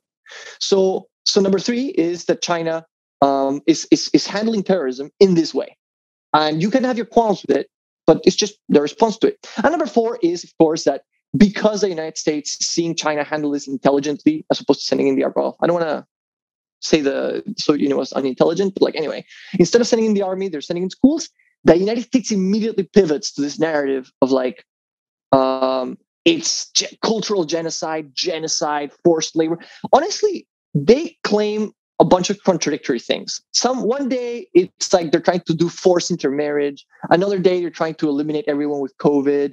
Another day it's organ harvesting, hair harvest. Like, it's just like a throw everything at it. It's just horrible. Whatever's happening there, details don't matter much. It's just horrible. So the 4 steps are, so again, to recap, my theory, and I'm open to discussing it with anyone that has a different opinion, but is, number 1, China rose faster than expected. Like, the rise of Xi Jinping was not something they had really counted on. Number 2, they have proxy militias in the region. They're arming to do terrorism and separatism. China reacted to those with schools, and in response to those schools, the United States pivoted to the cultural genocide narrative. That is my theory.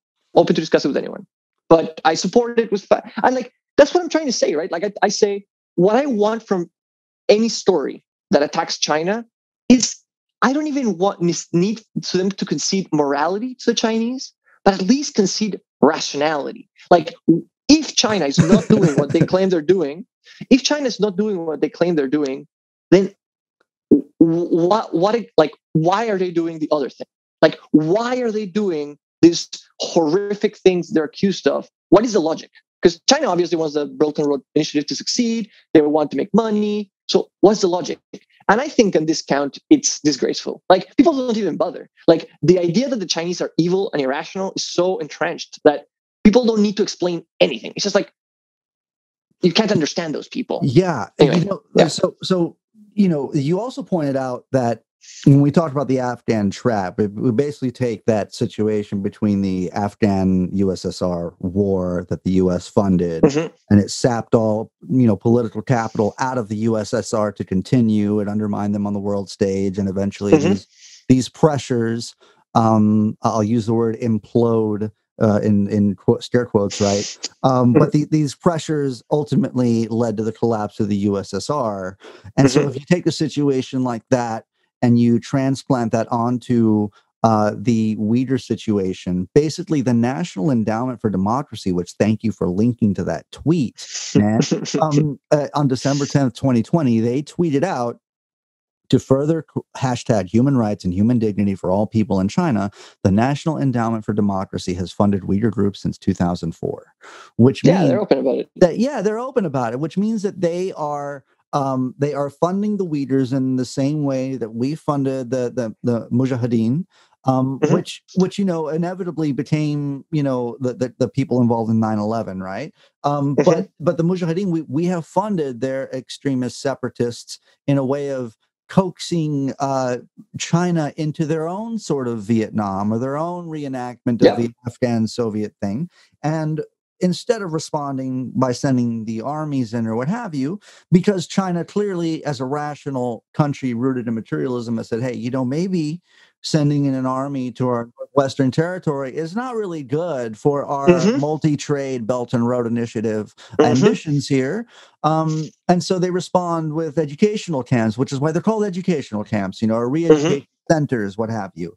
And so because of this pivot that was, again, another unexpected thing by the United States playing in this geopolitical theater, they have now started to throw any accusations against China that they can, whether it's recycled Falun Gong stuff about the organ harvesting, whether it's about making COVID-19 in a laboratory, whether it's about this stuff, them allowing it to, or China allowing COVID to transmit freely on purpose.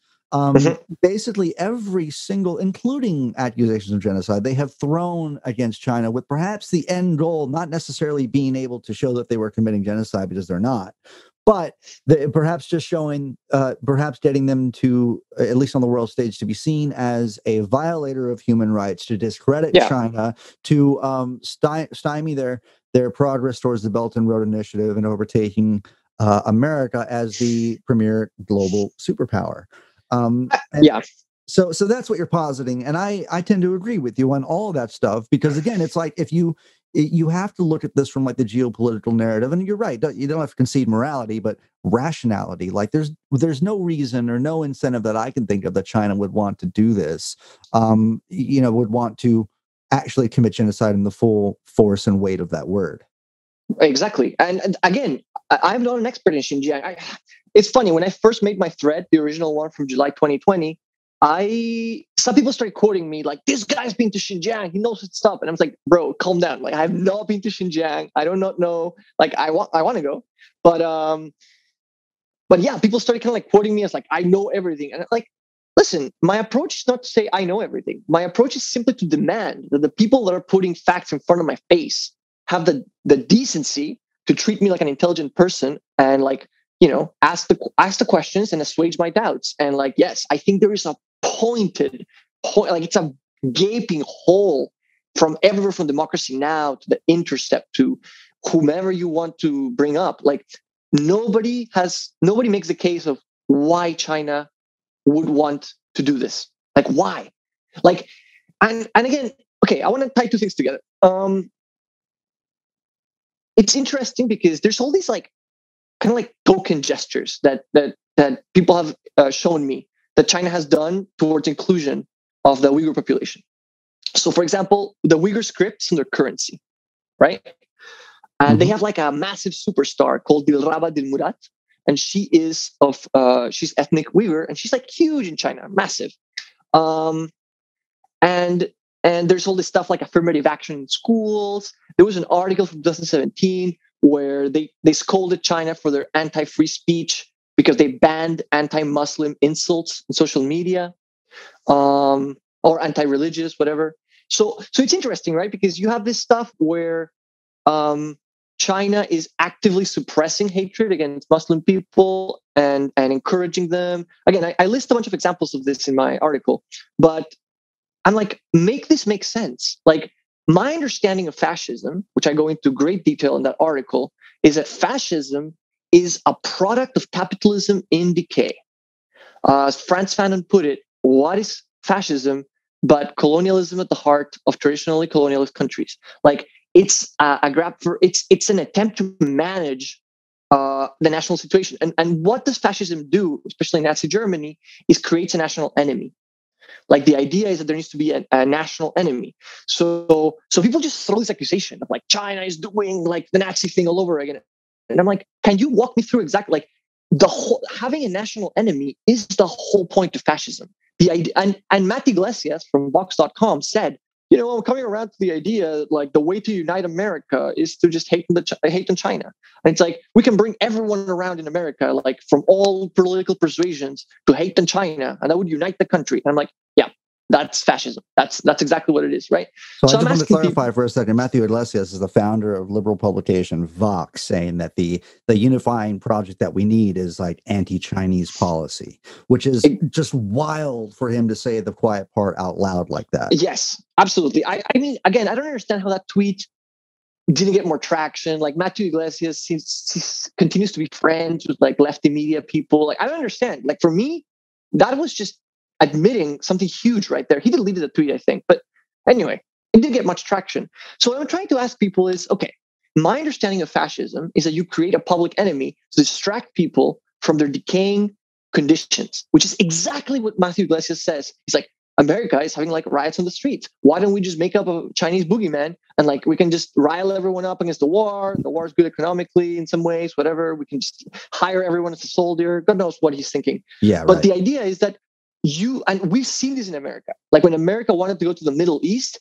24/7, it's like Muslims are the enemy. Like, you're consistently hearing of like Muslim crimes, Muslim terrorism there and here, whatever. So I'm asking, can you show me any evidence of this happening in China? Like, China is not, it's doing the opposite. It's trying to, so people are like, oh, it's a stealth genocide. Well, if it's stealth, then it's not so fascist, is it? Because the whole point of fascism is the public enemy thing. And if there's no public enemy, then, you know what I mean? Like, there's just disconnect. There's just this regard for a coherent narrative or a theory tying it all together. It's just facts. It's like potatoes in a sack. It's like, here are some horrible things. Now you have to believe me. And it's like, no, you have to reject that. I commented to a friend that, reading the news without a theory of the world that is either agreeing with your theory or challenging your theory is like going outside on the sun without sunscreen. Like, you need to, maybe not the best analogy, I don't know, it's not particularly elegant, but the idea, but the idea is that when I read the news, I have a theory, and it's like, I have a model of what's happening for any particular situation. If I don't know anything about the situation, I just orient myself basically. It's like, who's rich, who's poor, whatever. But I have a model. And if the story challenges my model, I try to adapt my model. And if the story agrees with my model, well, it agrees with my model. So it's fine, I guess. But you need a theory. And I think a lot of people consume each additional news story without any kind of, it doesn't add up to anything. It's just, oh, I heard a new bad thing. Can I deny the bad thing or not deny the bad thing? And it's like, no, this is not good enough, really. I mean, it's good enough. But like, you need to have a theory of how the world works, of how actors operate, what their rational moves are, to understand it. And this comes back to Russiagate. I was very skeptical of Russiagate. I was like, what exactly does Putin get either way? Like, right. Like, I was like, Russiagate was a full bloom. 2018 was like mega Russiagate. Everyone was talking about Russiagate. My dad was talking about Russiagate in Peru, even though, again, I don't know why. Right. And it's like, I kept asking people, okay, so Putin got Trump elected so that Trump could like continue the siege of Syria and Venezuela, who are Putin's allies. So what's the logic here? Like, right. And right, like, it's like, so I never delved deep into Russiagate. There were people who were like, just every email, they were looking at every email, every line, like all these names became like common parlance. People were pronouncing like Russian and Ukrainian names all over the place. I just didn't care enough. I just didn't care to dive deeply. But I just had my one tool, which is asking people, okay, Putin installed Trump. Well, okay, so what did he get out of it? Like, how does this work out? Like, what was the bounty? Or like, I don't know, like the fall of America. Like, you know what I mean? It's very vague. It's very just follow the narrative. So I tell people, we can see things, man. Like, I mean, it goes back to the Althusserian notion of like the ideological state apparatuses, man. As we saw the frequency of like the Muslim big enemy portrayed in movies and cinema and video games and stuff kind of fall off and gradually get replaced with like, wait a second, Stranger Things are the bad guys, or are Russians or communists, man, or like and then the Chernobyl documentary or the Chernobyl movie from HBO. I when you were pointing this stuff out in your article, I was just like, oh yeah, that's, this was all at the height of Russiagate, and then all of a sudden we've had to pivot over to China being the big enemy now. And so in China being the big enemy and pivoting to there, man, I just think it's when you talk about the Russiagate and you talk about maybe some of the reinforcement of all this, whether it's Rachel Maddow with her theories, right? Whether it's Adam Schiff talking about Russia and our government. I mean, these things have a role, right? And so we'd be naive to think that the rhetoric coming out of people like Chip Roy, that's like, I don't know if you caught that, like the day after the Atlanta shootings, he was making references to lynching and talking about anti-communism and how calling the Chi-Coms the enemy and the bad guy. Like this rhetoric is linked intrinsically to some of the events and the violence that we're seeing against Asians in America, the further sort of dehumanization and marginalization of Asian peoples, especially within American society. I just, all of this, man, it's like reading your article was like a lesson that Althusser would have clapped for in a way, like it. So I really think it's remarkable that you pointed all this stuff out. Yeah, man. I just kind of got to round things out a little bit, but what were you going to say?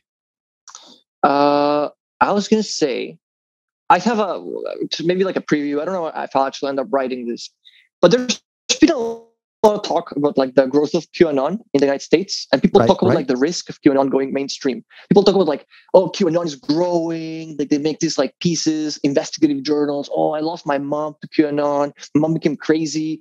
Like she's talking about like, oh, the storming of the Capitol. It's crazy what's happening to QAnon, right? And people talk about the risk of QAnon becoming mainstream. But like, I want to write an article kind of arguing like QAnon is already mainstream. Like when people hear QAnon, people talk about like FEMA camps, like, because you hear these right wingers from like the deep South or whatever, they're like, Obama was creating camps where they sent people to like brainwash them into atheism and feminism, and I'm pretty sure maybe organ harvesting was also part of it. But like they're talking about like these FEMA camps, right? That's a thing, right? Everyone knows about the FEMA camp rhetoric that right wingers use. So people talk about like, oh, this is a danger. This is going to become mainstream. And I'm like, this is already mainstream. Like the way that a QAnon Texan or Floridian talks about California is the way that a Californian or New Yorker talks about China. Like QAnon rhetoric is already mainstream. It's just pointed at someone else. So I don't know. People have this idea that they will recognize fascism. They'll be like, when it's coming, I'll see it coming. Believe me, I'll spot it. Right. And it's like, I think this is wrong. I think, or at least, I mean, maybe people do have the ability to detect it en masse, but like they need to put in the work. Like you're not just going to see, it's not, fascism in America is not going to look like QAnon. QAnon will be part of it. But fascism in America looks like the red, white, and blue. You know what I mean? Like, right. I love this quote that you had from your article that was like, contrary to what I was taught in school, fascism describes not an incomprehensible mass delusion, but the rational consequence of capitalists constructing a scapegoat to divert the attention of the angry, deprived masses. Yeah. I mean, that's my theory of fascism. Again, I didn't study this. This is funny, right? I get into arguments with people and they're like, oh, have you read this? Have you read that? I haven't read all the things yet. I'm working as I go. And that's another thing I tell people. Don't be afraid to just jump into these things. Don't be afraid to develop an opinion of Marx that could be wrong. Just use your definition of Marxism, of dialectical materialism. Like, I actually joke with my friend Tom a lot. Like, what is the definition of dialectics? Like, I use dialectics. I think I like the concept. I don't have like a hard definition, but I still use it. I'm working with what I have. And I tell people, just jump into this. This Marxist Leninism stuff, it's for you to use. It's for the worker. It's not for some academic to gatekeep you and tell you, oh, you're using it wrong. You haven't read like this special guy. No, just take this theory and start applying it today to whatever you want. If you like Bolivia, do Bolivia. If you like Iran, do Iran. If you like China, do China. If you like your workplace, do your workplace. But like, start actually kind of like using this method of analysis to make predictions. Like, ask yourself, okay, you can even be reading a news article and be third paragraph in. And I'm like, ooh, I'm learning about this new topic. I'm going to make a prediction. Like, is it going to pan out or not? Like, oh, they're going to reveal whether this guy is a loser or not. Like, what's your prediction based on what you heard of him? And then you start developing a sense for of understanding history. Not understanding history as a bunch of potatoes in a sack, but like as a set of actions and reactions and as a set of forces and tendencies. And then for me, that's Marxist-Leninism. For me, that's Marxism. For me, that's like, like people talk about fascism as like a set of symbols. It's like fascism is when there's a powerful leader. I actually don't even like Umberto Eco's Science of Fascism or Timothy Snyder's. Right. I think there's a lot of things where like, these are the 7 signs to look out for. And it's like, I don't know, like, some of them are good. Like fascism will portray the enemy as strong and weak at the same time. Okay, I think that's correct. I like that one. But there's a lot of stuff. It's going to be like, it's going to have a red flag. And it's like, it's going to have a powerful leader. I'm like, I mean, a powerful leader is also going to be, the good guys have powerful leaders too. You know what I mean? Like, people need to have theories that aren't just descriptive, but that they are actually able to use to understand the world. For me, that's Marxism.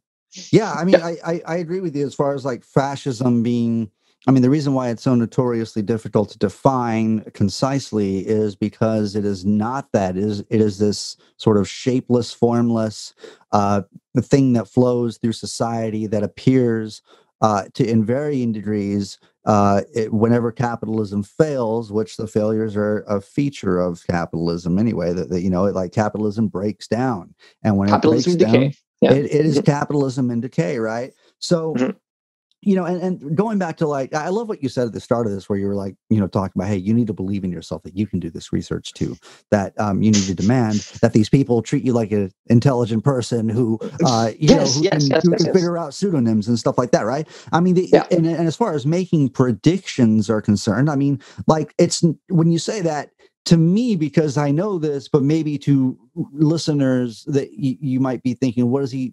That might be more like generating wild conjectures rather than generating. But this stuff is actually more plain, as just like your article kind of spells out. But this stuff is actually just plain, and it's right there in front of you. And these predictions aren't conjectures; they're just like logical extensions that are right there in front of you. Like if you talk about, I mean, even the Bolivian coup thing, where Elon Musk tweeted about how he needed exactly. We will coup wherever we want to. They went and get the lithium, and Elon debuted his truck, and his stock shot up. It's like you look at these symbols and these signs and these things that you pick up and put 2 and 2 together, and it's not some wild conjecture. It's stuff that's right there in front of your face. And so I would show contempt to anyone who would call this like conspiratorial thinking, because we are observers. And I love that you even spoke about how, before you spoke out, you had to ask yourself if this was some sort of hubris or something on your end, right? Like, is this some sort of like, why am I doing this? Why am I speaking up about this? And I think part of the reason, and you can correct me on this, but I think part of the reason maybe why you wrote this article, why you put these things out in such a clear and concise way, is a way of like honoring to yourself and confirming what your eyes see and what your brain reads and the information that you take in and the consistency of the logic and the geopolitical meta narratives and all of this, as you understand it, as a sane, rational, human being that has a brain on their shoulders, you look at this stuff and you're like, this shit is just not right. This shit is contradicting. This shit is inconsistent. And so I'm just really, really happy that you wrote this, that I was able to take it in, and that I can share this with my audience.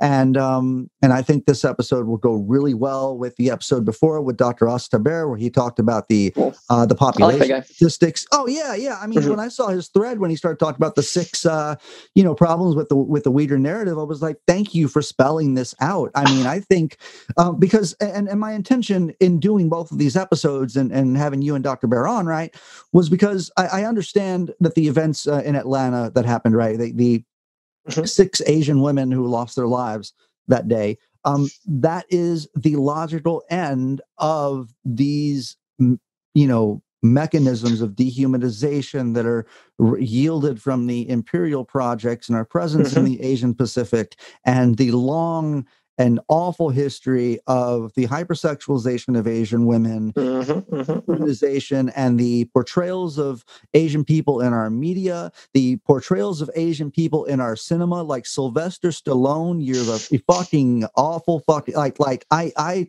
some days I think about those Rambo movies and I'm like, Is Sylvester Stallone like is he just a fucking op? Is what that guy is?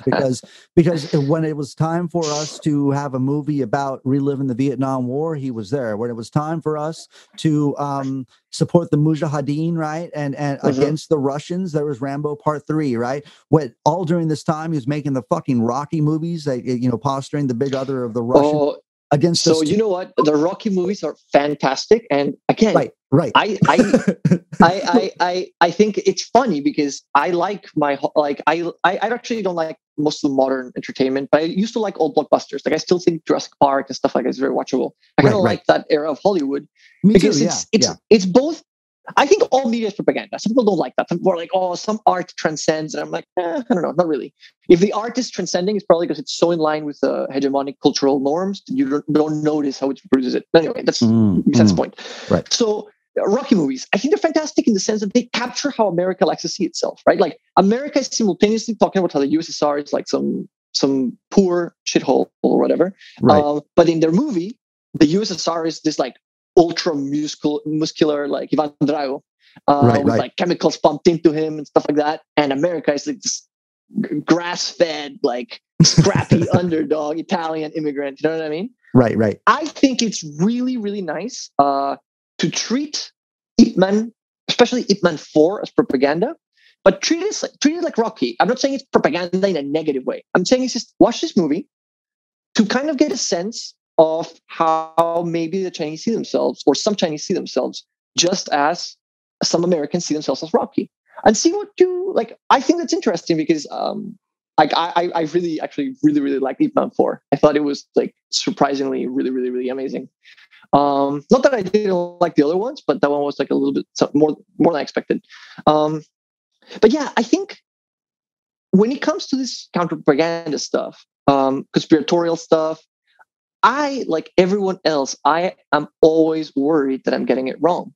Like, what if I'm getting it wrong? I don't want to have put out misinformation out there that will get people hurt.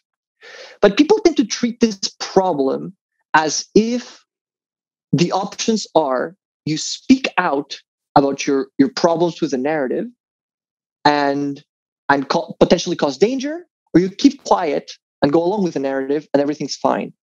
But keeping quiet and going on with the narrative is not actually a peaceful option.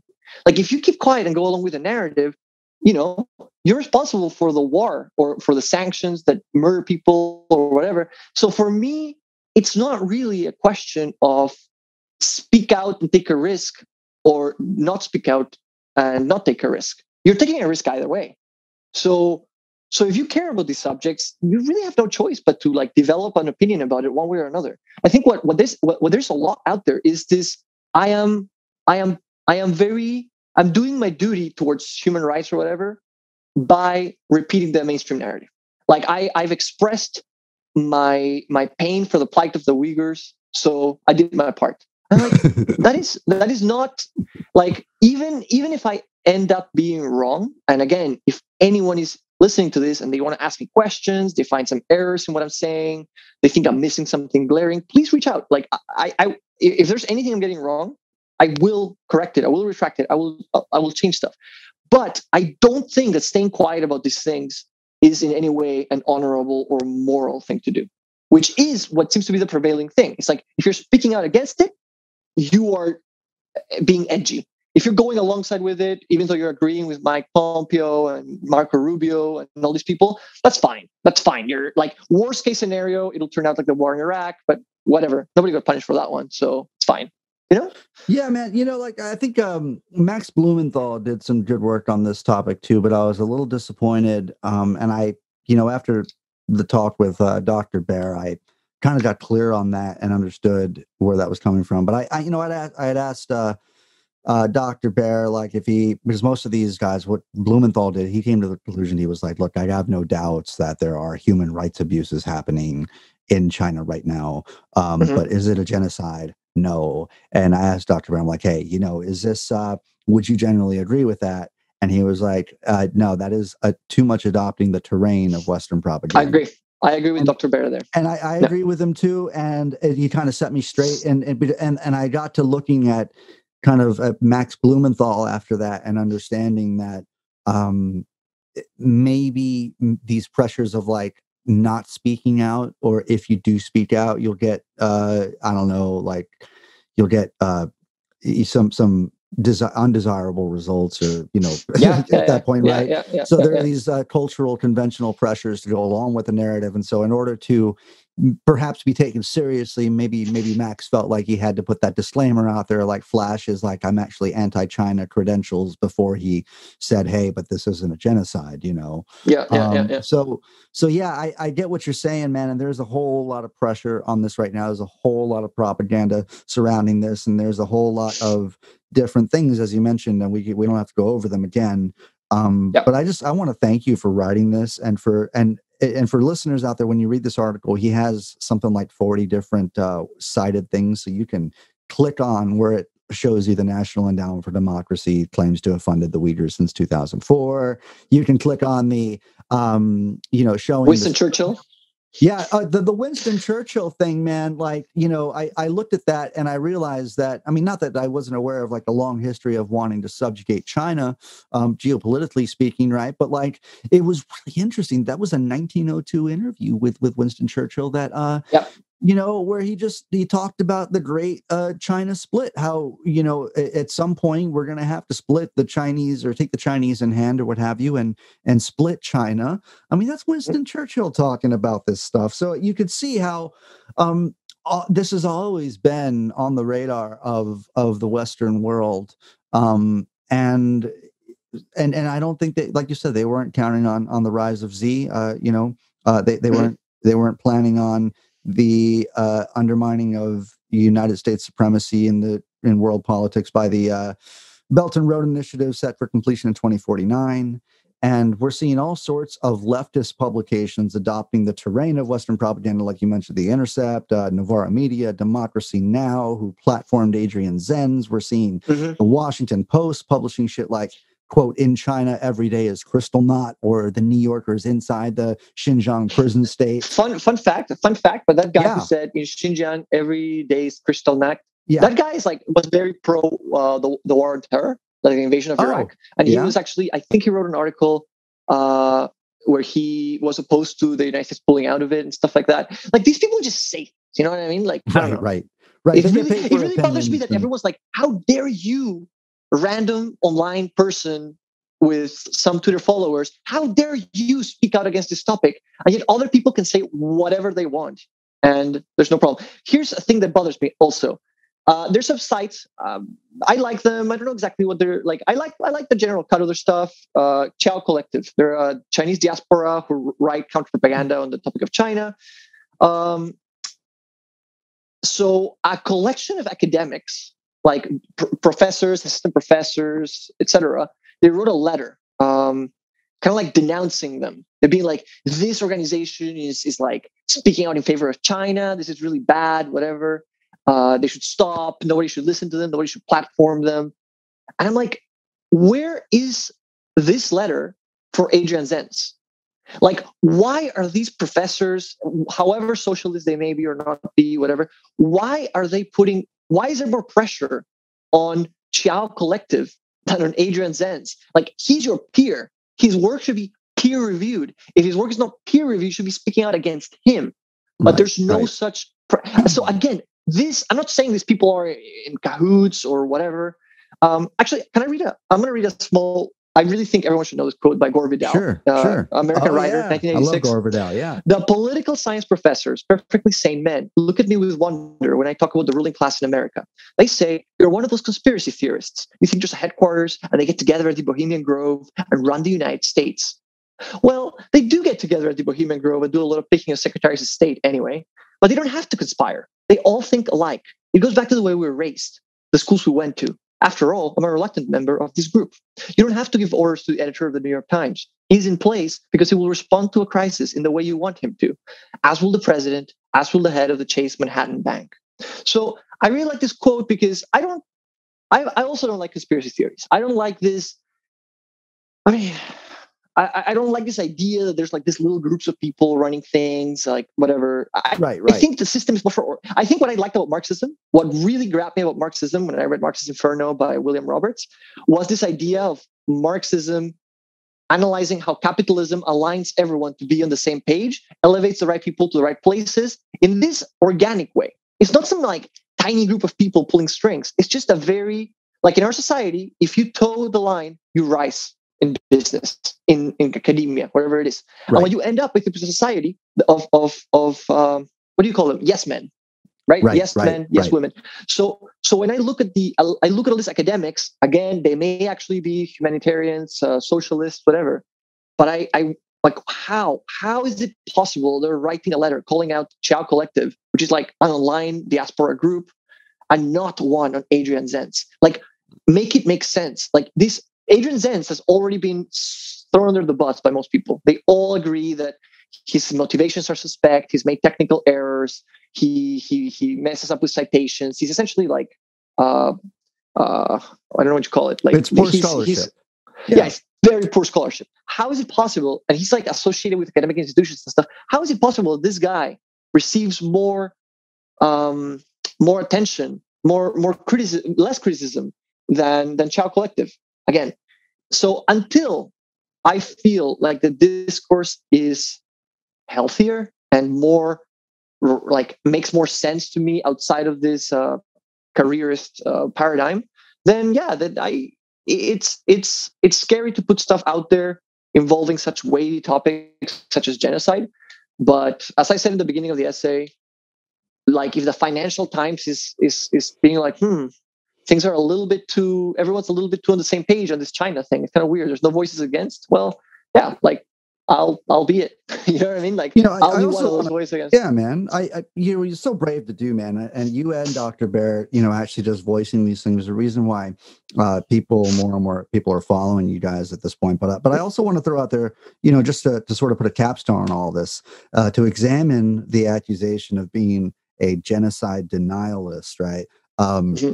First of all, there's a big difference between like being, say, like a Holocaust denier and questioning the accusations of a genocide that's supposedly ongoing.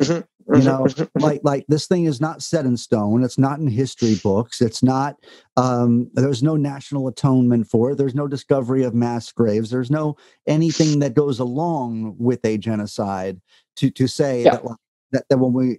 If anyone would cast accusations that we are genocide denialists, it's like this is an ongoing thing that hasn't even like it's still a question very much so in the media. Like these are accusations. Well, you could call it terrorist lover if you were skeptical of weapons of mass destruction. You got called a terrorist lover. Right, you were called like a denier, a terrorist lover, a terrorist supporter. The accusations just honestly just don't faze me. Like if I turn out to be wrong about this, which as I said, I sincerely doubt, but if I turn out to be wrong, I will live with myself knowing that I was doing the absolute best job that I could do at parsing through the information that was being sent my way. Like I feel like the people who are called terrorism lovers or whatever in the early stages of the war on terror, you know what? Like they were vindicated, and maybe I'll be vindicated too. And I did my part. Like I don't know what else to say. Like I understand people don't want to run the risk of saying something like being wrong about it. Like, I mean, like, there's also a risk for going along with it. Like, I don't know how to convey that to people. Like, if let's just say hypothetically, the United States sanctions people in Xinjiang. Xinjiang becomes an impoverished region. Terrorism goes down. There's a war. Millions of people die. More refugees. Like, and then it turns out that like people do an investigation. It turns out, oh, Adrian Zenz was wrong after all. Who would have known? Then I don't want to be a part of that. I was already kind of a little bit a part of that with the war on terror. Like, I went along with it. I believed a lot of the claims, and I feel bad about it. I feel like people don't feel bad about it. It's like, oh, I was wrong about that one, but this one I'm down for. And I'm like, come on, man. Like, don't you feel? I feel bad about having told even friends of mine in Peru, telling them, oh, you're an idiot. Like, how can you not believe this? Whatever. Like, I feel bad that I took the wrong side of that. The wrong side of that dispute, and that's why I corrected my course. If I have to correct it again in the future, that's fine. I'm also just a person posting online. Like, it's fine. Like, I'll it's like, you know what I mean? Right. It's like there are worse things than being wrong, but it's not the end of the world if you're wrong. What's wrong is not honoring, the eyes that allow you to see things, the brain that allows you to create the logic to understand it. Like, if you see these things, you have to speak out, because silence is complicity. And part of the overall structure of this, and what I'm hoping as a result from these episodes, like if you're listening to this right now,